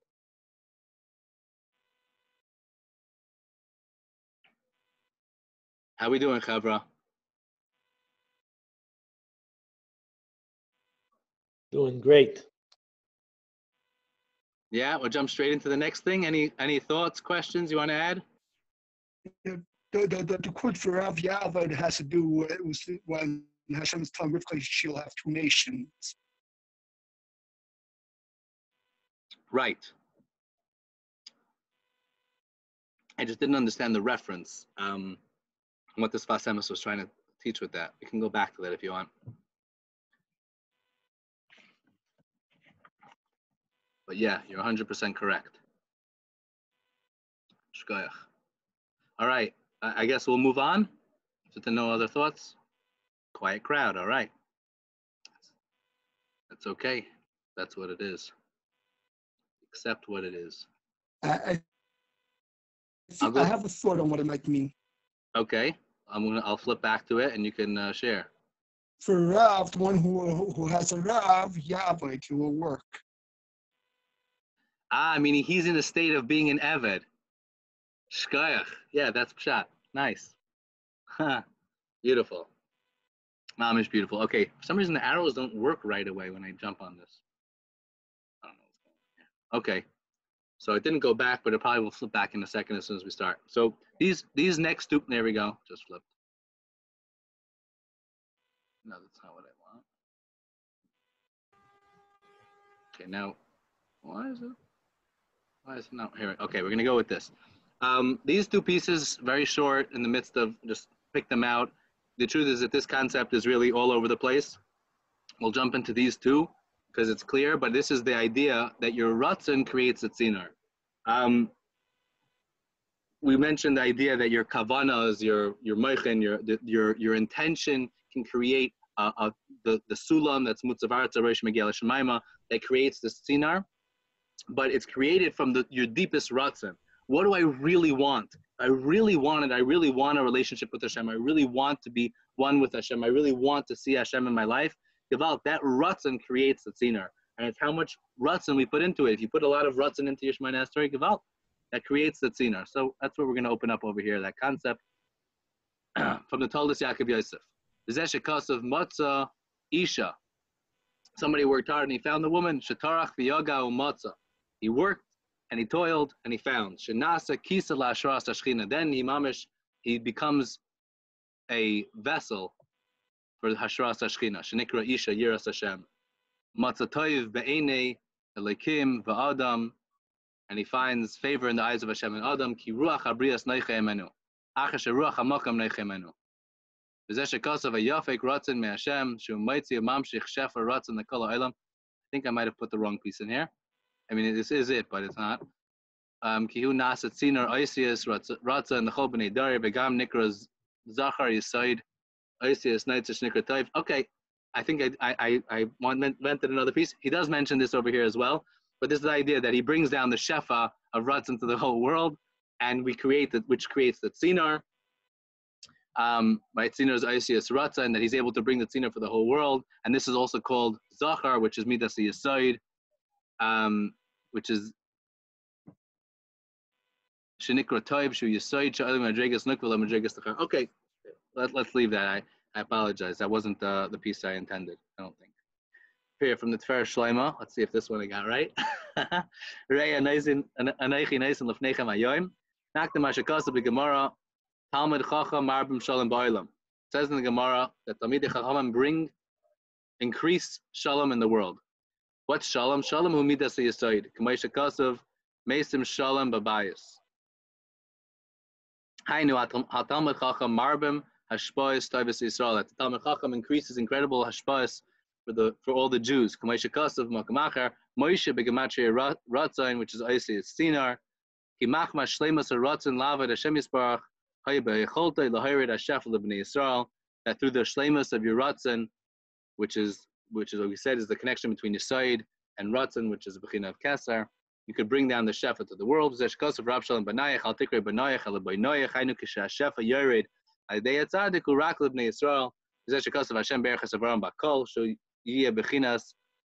Yesod Olam midas kol laharid shefa lebnei Yisrael. Okay, beseder. It wasn't it was unnecessary. I mean, for what we're going for. Mamish beautiful claris, but you can leave it. What I want to begin to move into now, just to open up this point, is this idea that we mentioned before, which is that the Adam is the Sulamutz of Arza. So we'll just look at the beginning. We have Baal Shem Tov Yesh Ba'Adam Esher Sfiras Ki Olam Katan. A Tzaddik is in Olam Katan. Ki Ma Sheyesh Ba'Olam Ugam Kein B'Shanu B'Nefesh Adam B'Siman B'Har Sinai Ashan Kulai. The Har Sinai was Ashan. Ashan is Olam Shana Nefesh. I could have brought that. I brought this in the Kesher Shem Tov. You could bring it from the Maral all over the place. You could bring it from anywhere. But this is the idea of Adam is an Olam Katan. So, but what do I want to open up from this? We know that a person, or what we've been teaching over here, we're sharing and we're learning over here, is this idea that we become the tzinar for the whole world. Now, as we're becoming the tzinar, we're davening, we're rising these levels, and we're bringing this flow into the world. And the way that we bring this flow into the world is by becoming the tzinar. But there's more to it that we need to talk about. Two inyanim, let's say, that we could spotlight that we need to talk about. Nakuda 1 isn't the world reality already a certain way? So how do I affect that reality? How do I change the perceptions of the world, or how do I change the physical reality of the world if it's already that way? How do my perceptions change it? And don't I have to accept that the world is the way it is now? Meaning, can I just come in and change it? Like if I just perceive that I can fly, I can't really just start flying. Like, don't I have to accept that certain things I'm not able to change or I can't affect? That's one. And the second thing that we want to talk about, which we mentioned, how a person can expand the level that he can become, like his perceptions can become yahrtzeit for the whole world, like foundational perceptions, like Reb Chanina ben Dosa's perceptions were able to affect a random girl, because in his world, if he perceived it, it wouldn't happen. So we have to ask ourselves two questions. One, if they wouldn't have come to Reb Chanina ben Dosa, would she have died? Is it only because Reb Chanina ben Dosa was consciously aware of the story and therefore his perceptions affected it? What about if he didn't know about the story? And two is, meaning, how far does that go? Meaning, how can he actually affect realities? How much can we control and affect these realities? Aren't they already, so to speak, running? And how can my perception, let's say over here, if I'm sitting on my porch, how can it affect something on the other side of the world? How can a perception affect that? So to begin to open up some of these ideas, I would like to start with a hypothesis. And this hypothesis is that when we want to create a certain reality, we need to create an alignment between machshava, dibur, and maisa. So I can bring something into this world, I can bring a reality into this world, but it's if I'm doing it in the world of machshava, it might not necessarily be mishtalshel down into the olam hadibur. And if I do something in the olam hadibur, it might not be mishtalshel down to the olam hamaisa. So how do I make an alignment between this? So in Yiddishkeit, we know that that's what we need to do when you're doing any mitzvah, you're doing any action, you need to have an alignment between machshava, dibur, and maisa, which also kind of corresponds to olam, shana, and nefesh. So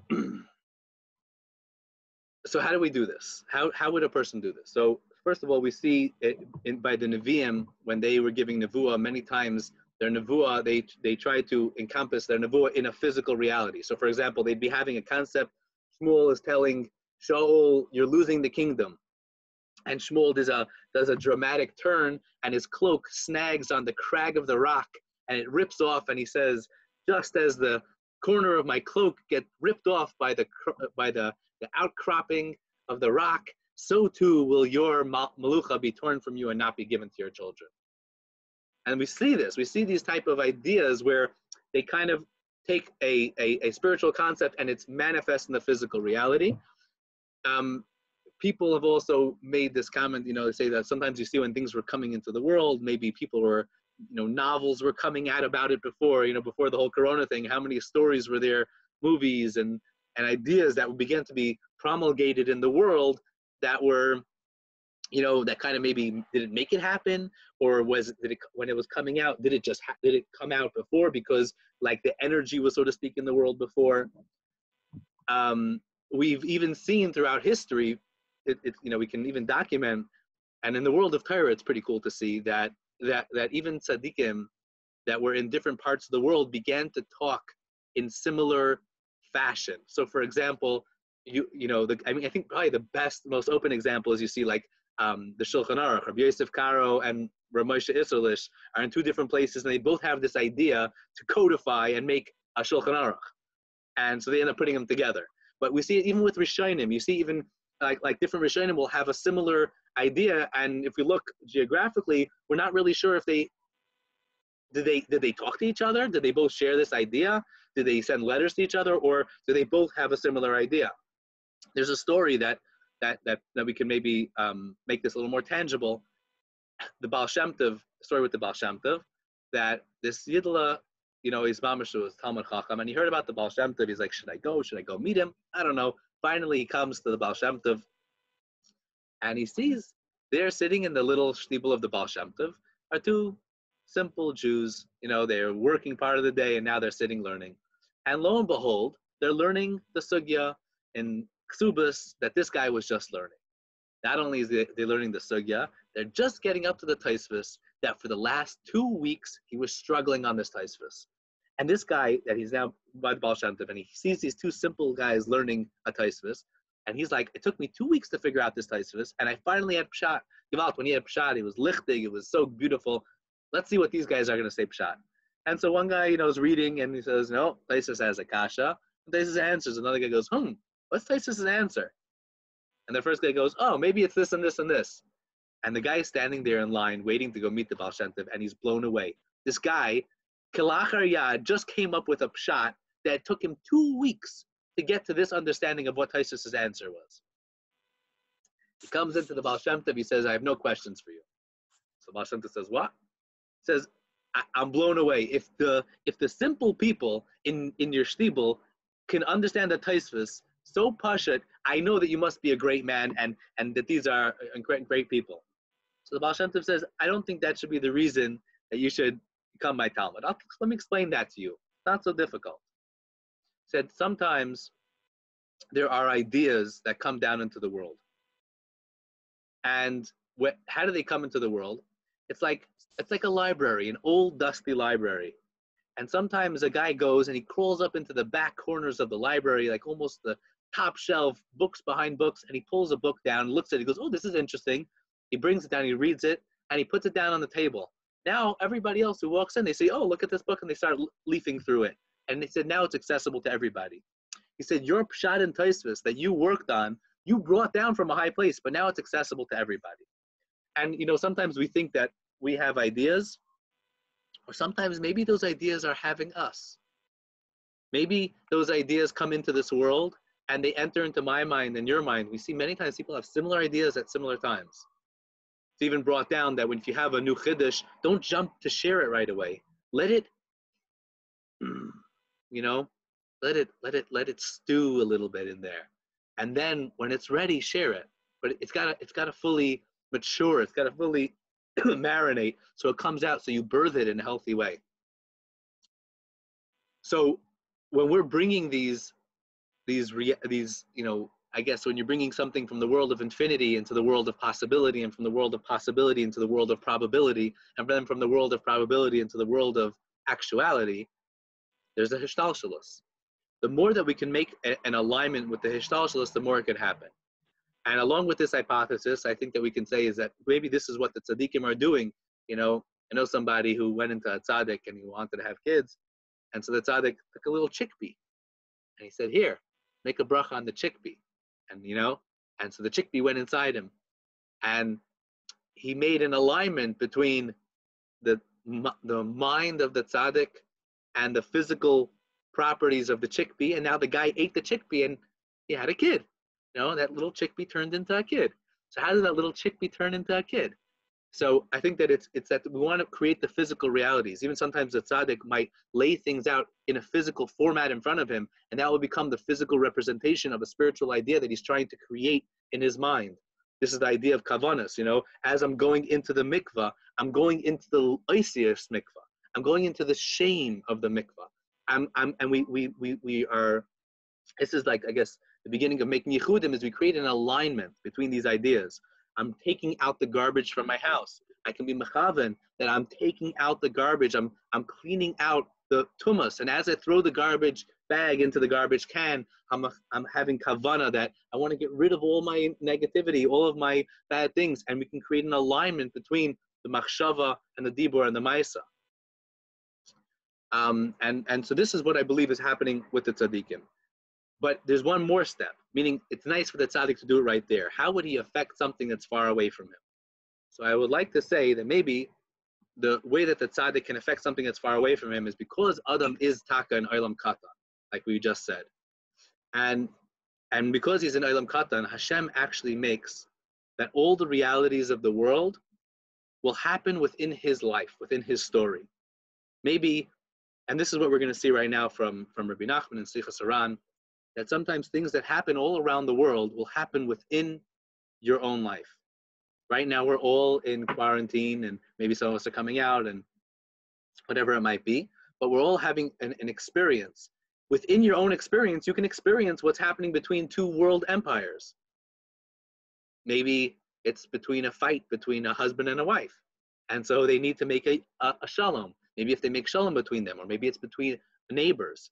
But Hashem created this, that each one of us are going to have rhythmic or concentric circles, so to speak. So there's Yehuda in his own mind, and Yehuda with his friends, and Yehuda with the whole world, and the world that's happening in a way that if you save one person, you can mamash save the whole world. Maybe your actions that are happening right there, if you have the proper kavana, you can actually affect the entire world. But there has to be an alignment made between what's happening by you and what's happening by the world. So let's open this up, see the Rabbi Nachman inside, and explore it together. Sichas Aran 77. V'da she'akol echad, everything is mamash one. She'amachlekes shebepratius ben ishu beisai, that the machlekes that happens between one man and his own family, v'kayotze, canal, ugam kein mamash hamachlekes shebein hamalachim va'umetz. It's mamash, the same thing that's happening between different governments. Ki kol echad me'anshe beisai hu bechinas uma miyuchadas. Ve'imis garin zem zeh k'may sheish l'machamas bein ha'umas. That mamash, that each person in the family is its own thing. Like you think, sometimes you turn to the kids and you go, it's World War III. It taka is. It actually is what's going on. Sometimes you can even recognize which nature, which character a person is portraying.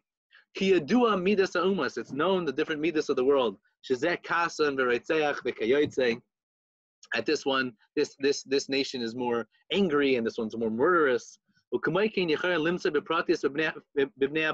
you can find it in the individuals in your house. Even if somebody doesn't really want to fight,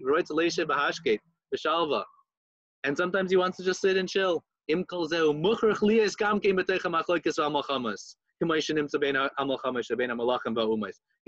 he doesn't have a choice. You are stuck in it because you are not just you. The whole world is totally in you, and therefore your actions can affect it.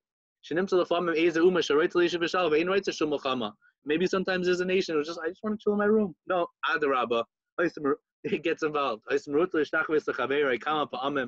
And he's, even though he's trying to say, listen, take it, he's being very submissive. And even so, they drag it right into the war. Each different countries that are arguing, they say, no, you have to be on my side. And the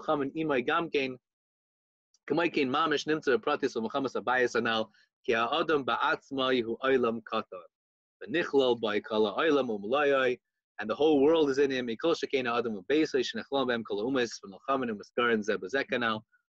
Nachman says sometimes if a person is completely by himself, he can actually end up having to play the different things out within himself, and therefore he's mamish going to have to, and sometimes it can make a person crazy, make a person schizo, because he's dealing with these multiple things inside of him.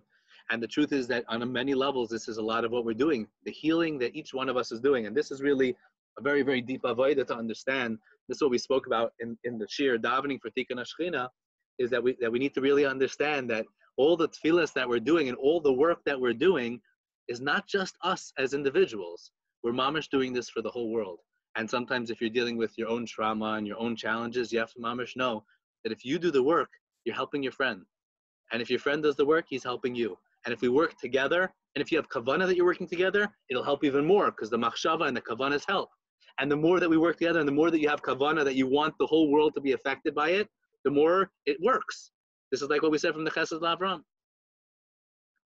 And because Hashem, in his ultimate kindness, made these concentric circles work this way, so therefore the tzaddik can actually be pile by sitting in his own room and working on his own midas, or maybe you and I, by working on our own challenges between ourselves and our spouses, and being better parents and being better friends and working on our midas, actually are affecting the whole world. You're not an individual. You're just one piece of a giant thing. And we know that in the holographic principle, it's not that one piece is just one piece of a greater thing. Each piece has all of it within it. Maybe we'll Google holographic after this, and you'll mama see what I'm talking about. But the idea of the holographic principle is that every piece is nichla on everything, meaning in infinity, even this tiniest bit of infinity has infinity in it. And that's really what we're talking about over here. See if we can get this to go forward. Thoughts, ideas, questions, Chevra? I mean, I can't even see if anybody else is here. Oh, there are some people here still.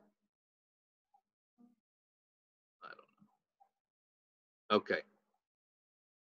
Well, technical difficulties. Can we take a bio break? Take a what break? Biology. Okay, we're going to jump now into the next piece. Gewalt. It's a marathon tonight. Warned you. Amru alav al Rabbi Chanina ben Daisa. Shayim espal al achoylim v'amer zeh chai b'zeh mes. The Rabbi Chanina, the Mishnah says in Brachas that Rabbi Chanina would daven and say on this one's going to live, this one's going to die. Amru leim minayin ati yedei. How do you know? Amru leim im shgura tfilas v'fi. If the words flow and if it's smooth and if it comes out clear, yedei ani shu mekubel. Dem lav yedei ani shu metoraf. And if it comes out smooth, I know the tefillah was accepted. If not, I see that it was messed up. And so, once again, we see over here that there's needs to be an alignment between machshava and dibor and maisa.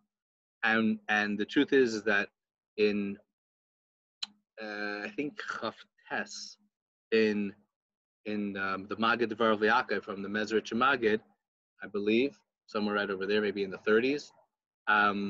He talks about this idea that when you have an alignment of the Olam HaMachshava with the Olam HaDibor, for sure the Olam HaMaisa will come out. And that's what Rabbi Chanina ben Daisa was saying over here, is that if you have an alignment of Olam HaMachshava and it comes out smoothly into the Olam HaDibor, I know that the alignment means it's already going to come out into the Olam HaMaisa. And so here we see this alignment of these different worlds. Okay, and I'm going to try to move a little faster just to get through the rest of the things that we have here. Actually, we're done. This is it. We're going right into this last piece. Well, really two more pieces, but we'll do this one. This is the Ropshitzer connecting us to the holy tzaddikim. Mind-blowing piece. This is the Ropshitzer and Joshkas. Venerally oid, says the holy Ran. Kimulvad ishtatif anavi manavi. This is the middle of a drasha. Highly recommend this drasha to learn in the Ropshitzer number 8. It says, besides for the fact that there's a connection between the Nevi'im, V'chacham and Machacham, V'tayeles Kibul HaChacham HaKamei Shepirashnu. We explained over there that when one Navi is with another Navi, it helps the flow of Nevuah. When one Chacham is with another Chacham, it's not just that he learns information, but it helps for the flow of wisdom. There's a shared consciousness. There's a shared attraction, so to speak, between these different energies, these different people. But yesh b'zeh inyan acher. There's another thing. She'ein safek she'roi she'namin.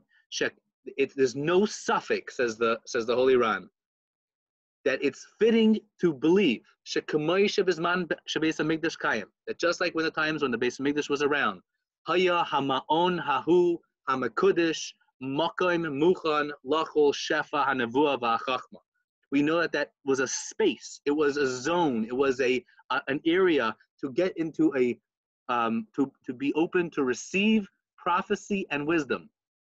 That through the means just of that space of the world, there would be energy that would flow down on all the Jews. Just by having the Beis Hamikdash al Mekaimai, you wherever you were a different human being. Listen to this. Kain ra'oi sheyiyu haneviim v'chachamim muchanim lekabel hachachma v'nevuah. So too, Nevi'im and wise men, because they are an attractor. They're like a magnet for prophecy and for wisdom. That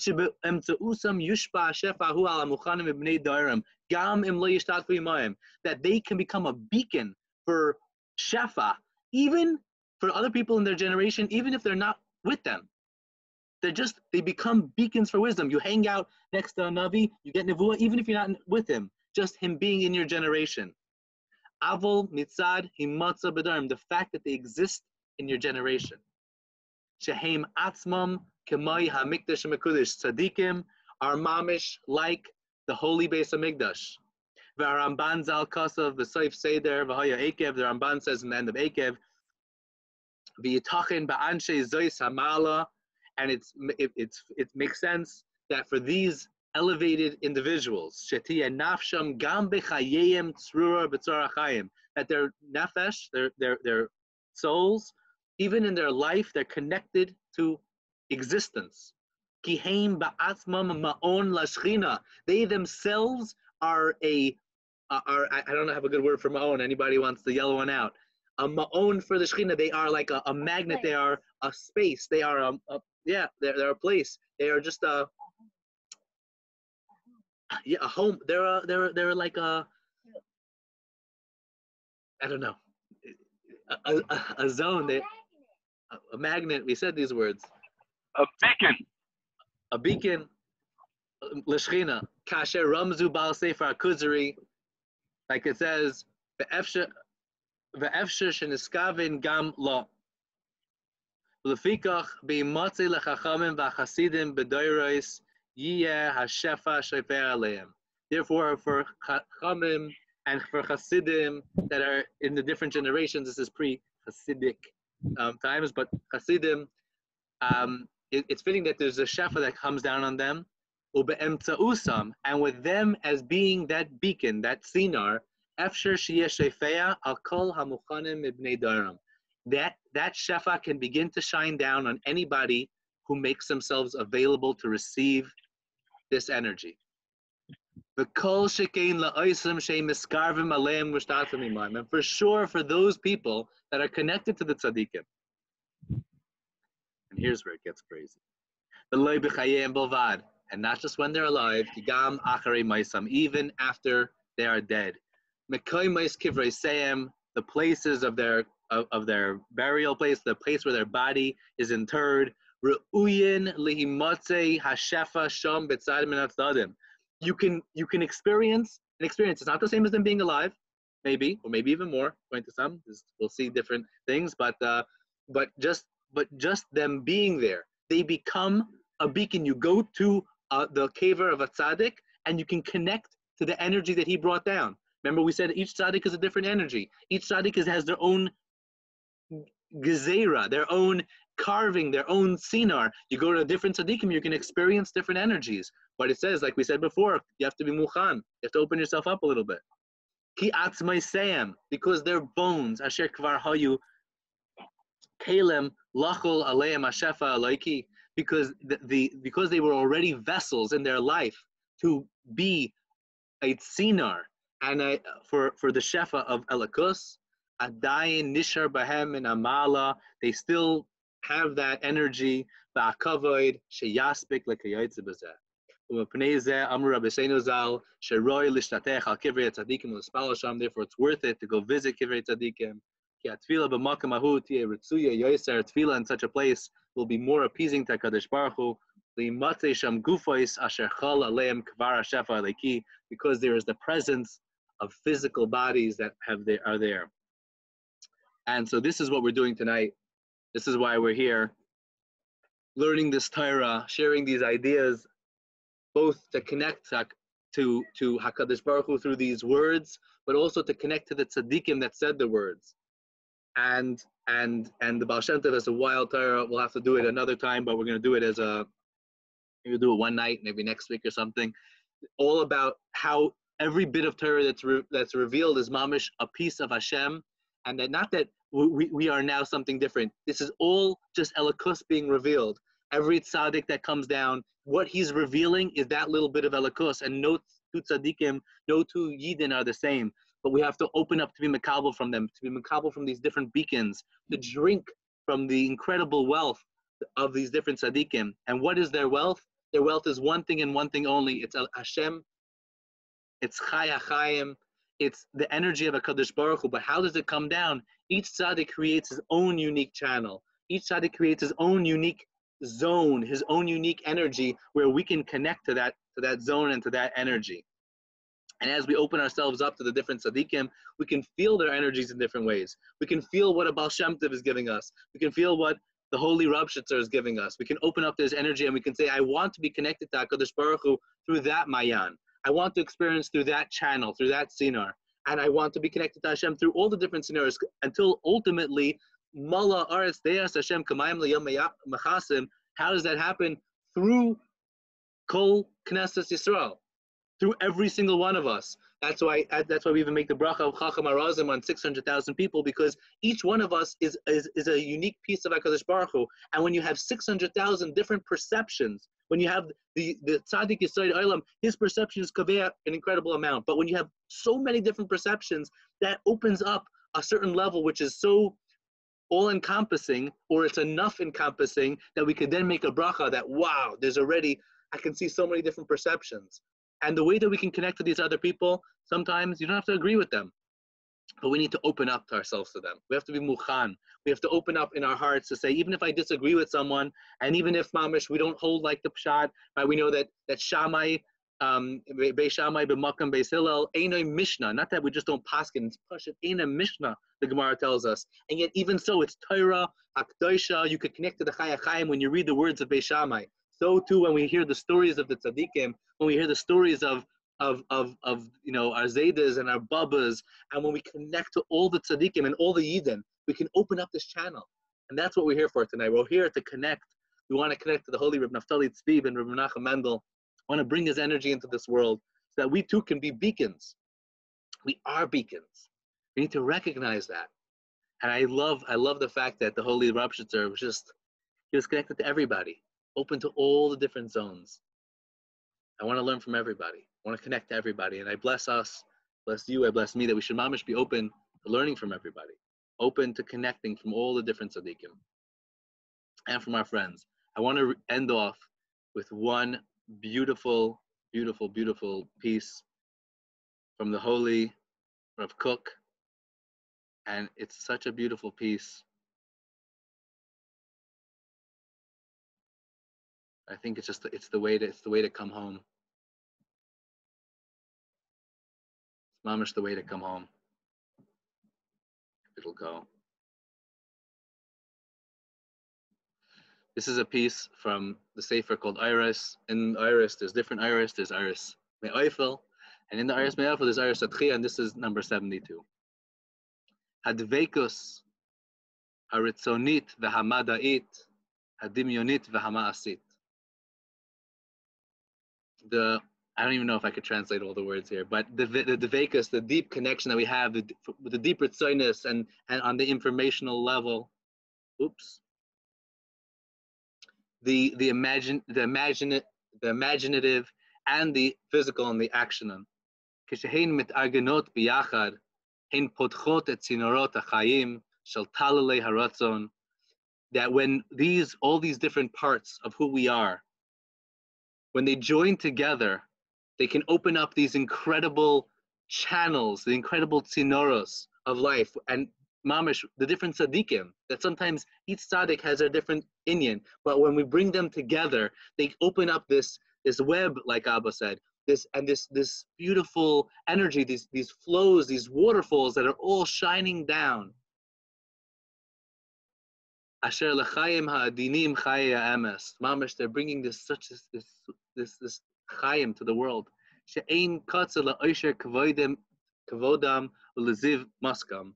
That there's mamish, there's no end to their incredible, their glory, and to the shine and their sweetness.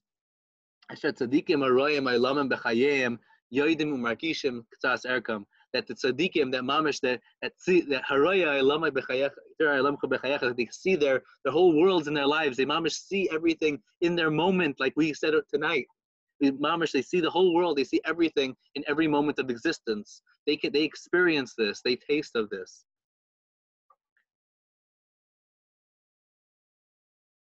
I don't know what that word is.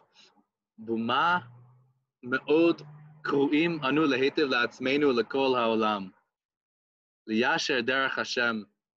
And this is like mamish reaching out to us, to each and every single one of us, to shine the path of Hashem.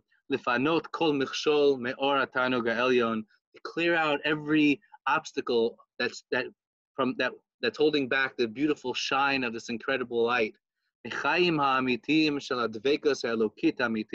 From living a true, authentic life of being connected to HaKadosh Baruch Hu.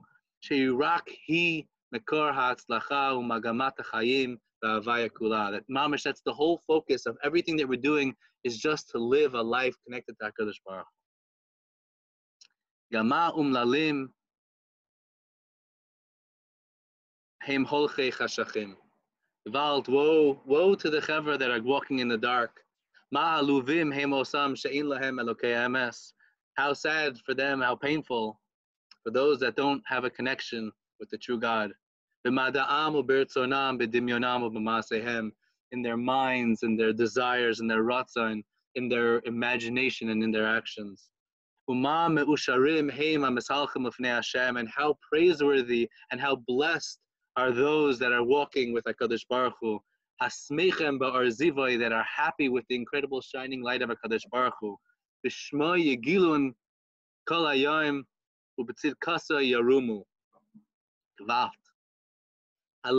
In his name, we're mamish, we're besimcha all day, and in his incredible tzidkas and his righteousness, we are exalted.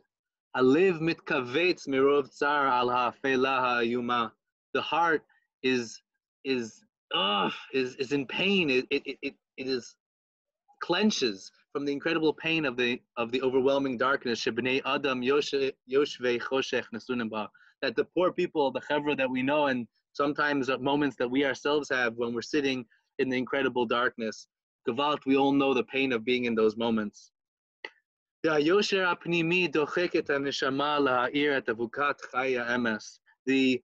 inner alignment pushes this drive inside is pushing our neshama that says, I need to shine this incredible torch of authentic living, of being connected. The harim neis lerabim, to stand up and scream to the world and reveal it all out. HaYisrael utzer chayim hu ba'olam. The Yidden, the Jews are mamish, this wealth. We are standing and we're holding this incredible warehouse of a connection to the essential life, to chayim, to existence for the whole world. In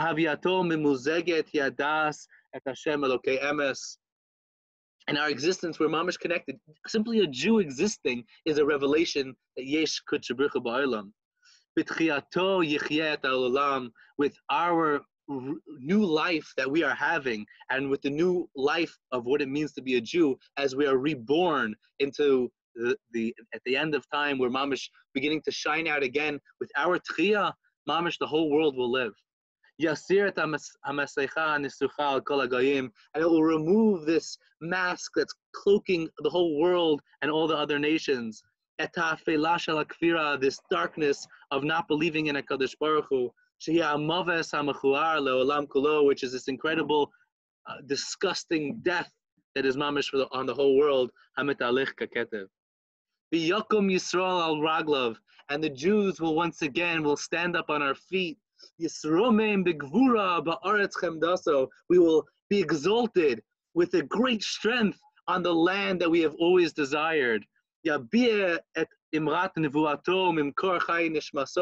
will begin to explode and to begin to speak out and we'll be shining in the physical realities, the prophecies of old times. That mamish is the source of where we've all come from. This is mamish like we're living prophecies. We're living the answers to the prayers that we've had for years. It will arouse and it will wake up and it will rejuvenate those little seeds of life that have been scattered throughout all the people in all human beings, in all existence, in all life forms. That chiyas will once again be bursting forth. Kol neshama tehalel yah, hallelujah. Gevalt kol neshama tehalel yah. And this is mamish what it means. This is mamish as we open up v'amich kulam tzaddikim. We come to the end of time and we're mamish open. This is it. This is it. This is it, Chavra. We're mamish having a tchiyah, and this is the tzaddikim that we're connected to, and this is the tzaddikim that each one's shining it together, and we bring all these pieces together. Our generation is a generation of synthesis. We're a generation of bringing all these different parts together. We've moved on. It's not just one tzaddik here, one tzaddik there. Every one of us, We're synthesizing so many things on the little bookshelf that a simple Yidala has in his house. He has more books than an entire village has. He can synthesize information. We can synthesize emotion. We finally have a certain level of ashirut. We have a wealth to be able to have downtime, to be able to stop and go and say, what's really happening inside of me? Let me synthesize all the emotions, all the machshavas, all the actions. Let me make space. I need to collect from all the different generations before. I need to bring it together like that funnel and be able to bring it out and say, we're finally going to make an echad out of all these different pieces. I bless you, myself, and the whole world. Gewalt. May we shine the light of the tzaddikim. Ba'amech kulam tzaddikim la'olam yirshu aretz. Neitzer mata'ai maseh adai lehispaer. Gewalt, let us bring a nachas ruach to HaKadosh Baruch Hu, a nachas ruach to ourselves, nachas ruach to the whole world. Gewalt, may we all join together and sing to Hashem, Yachad.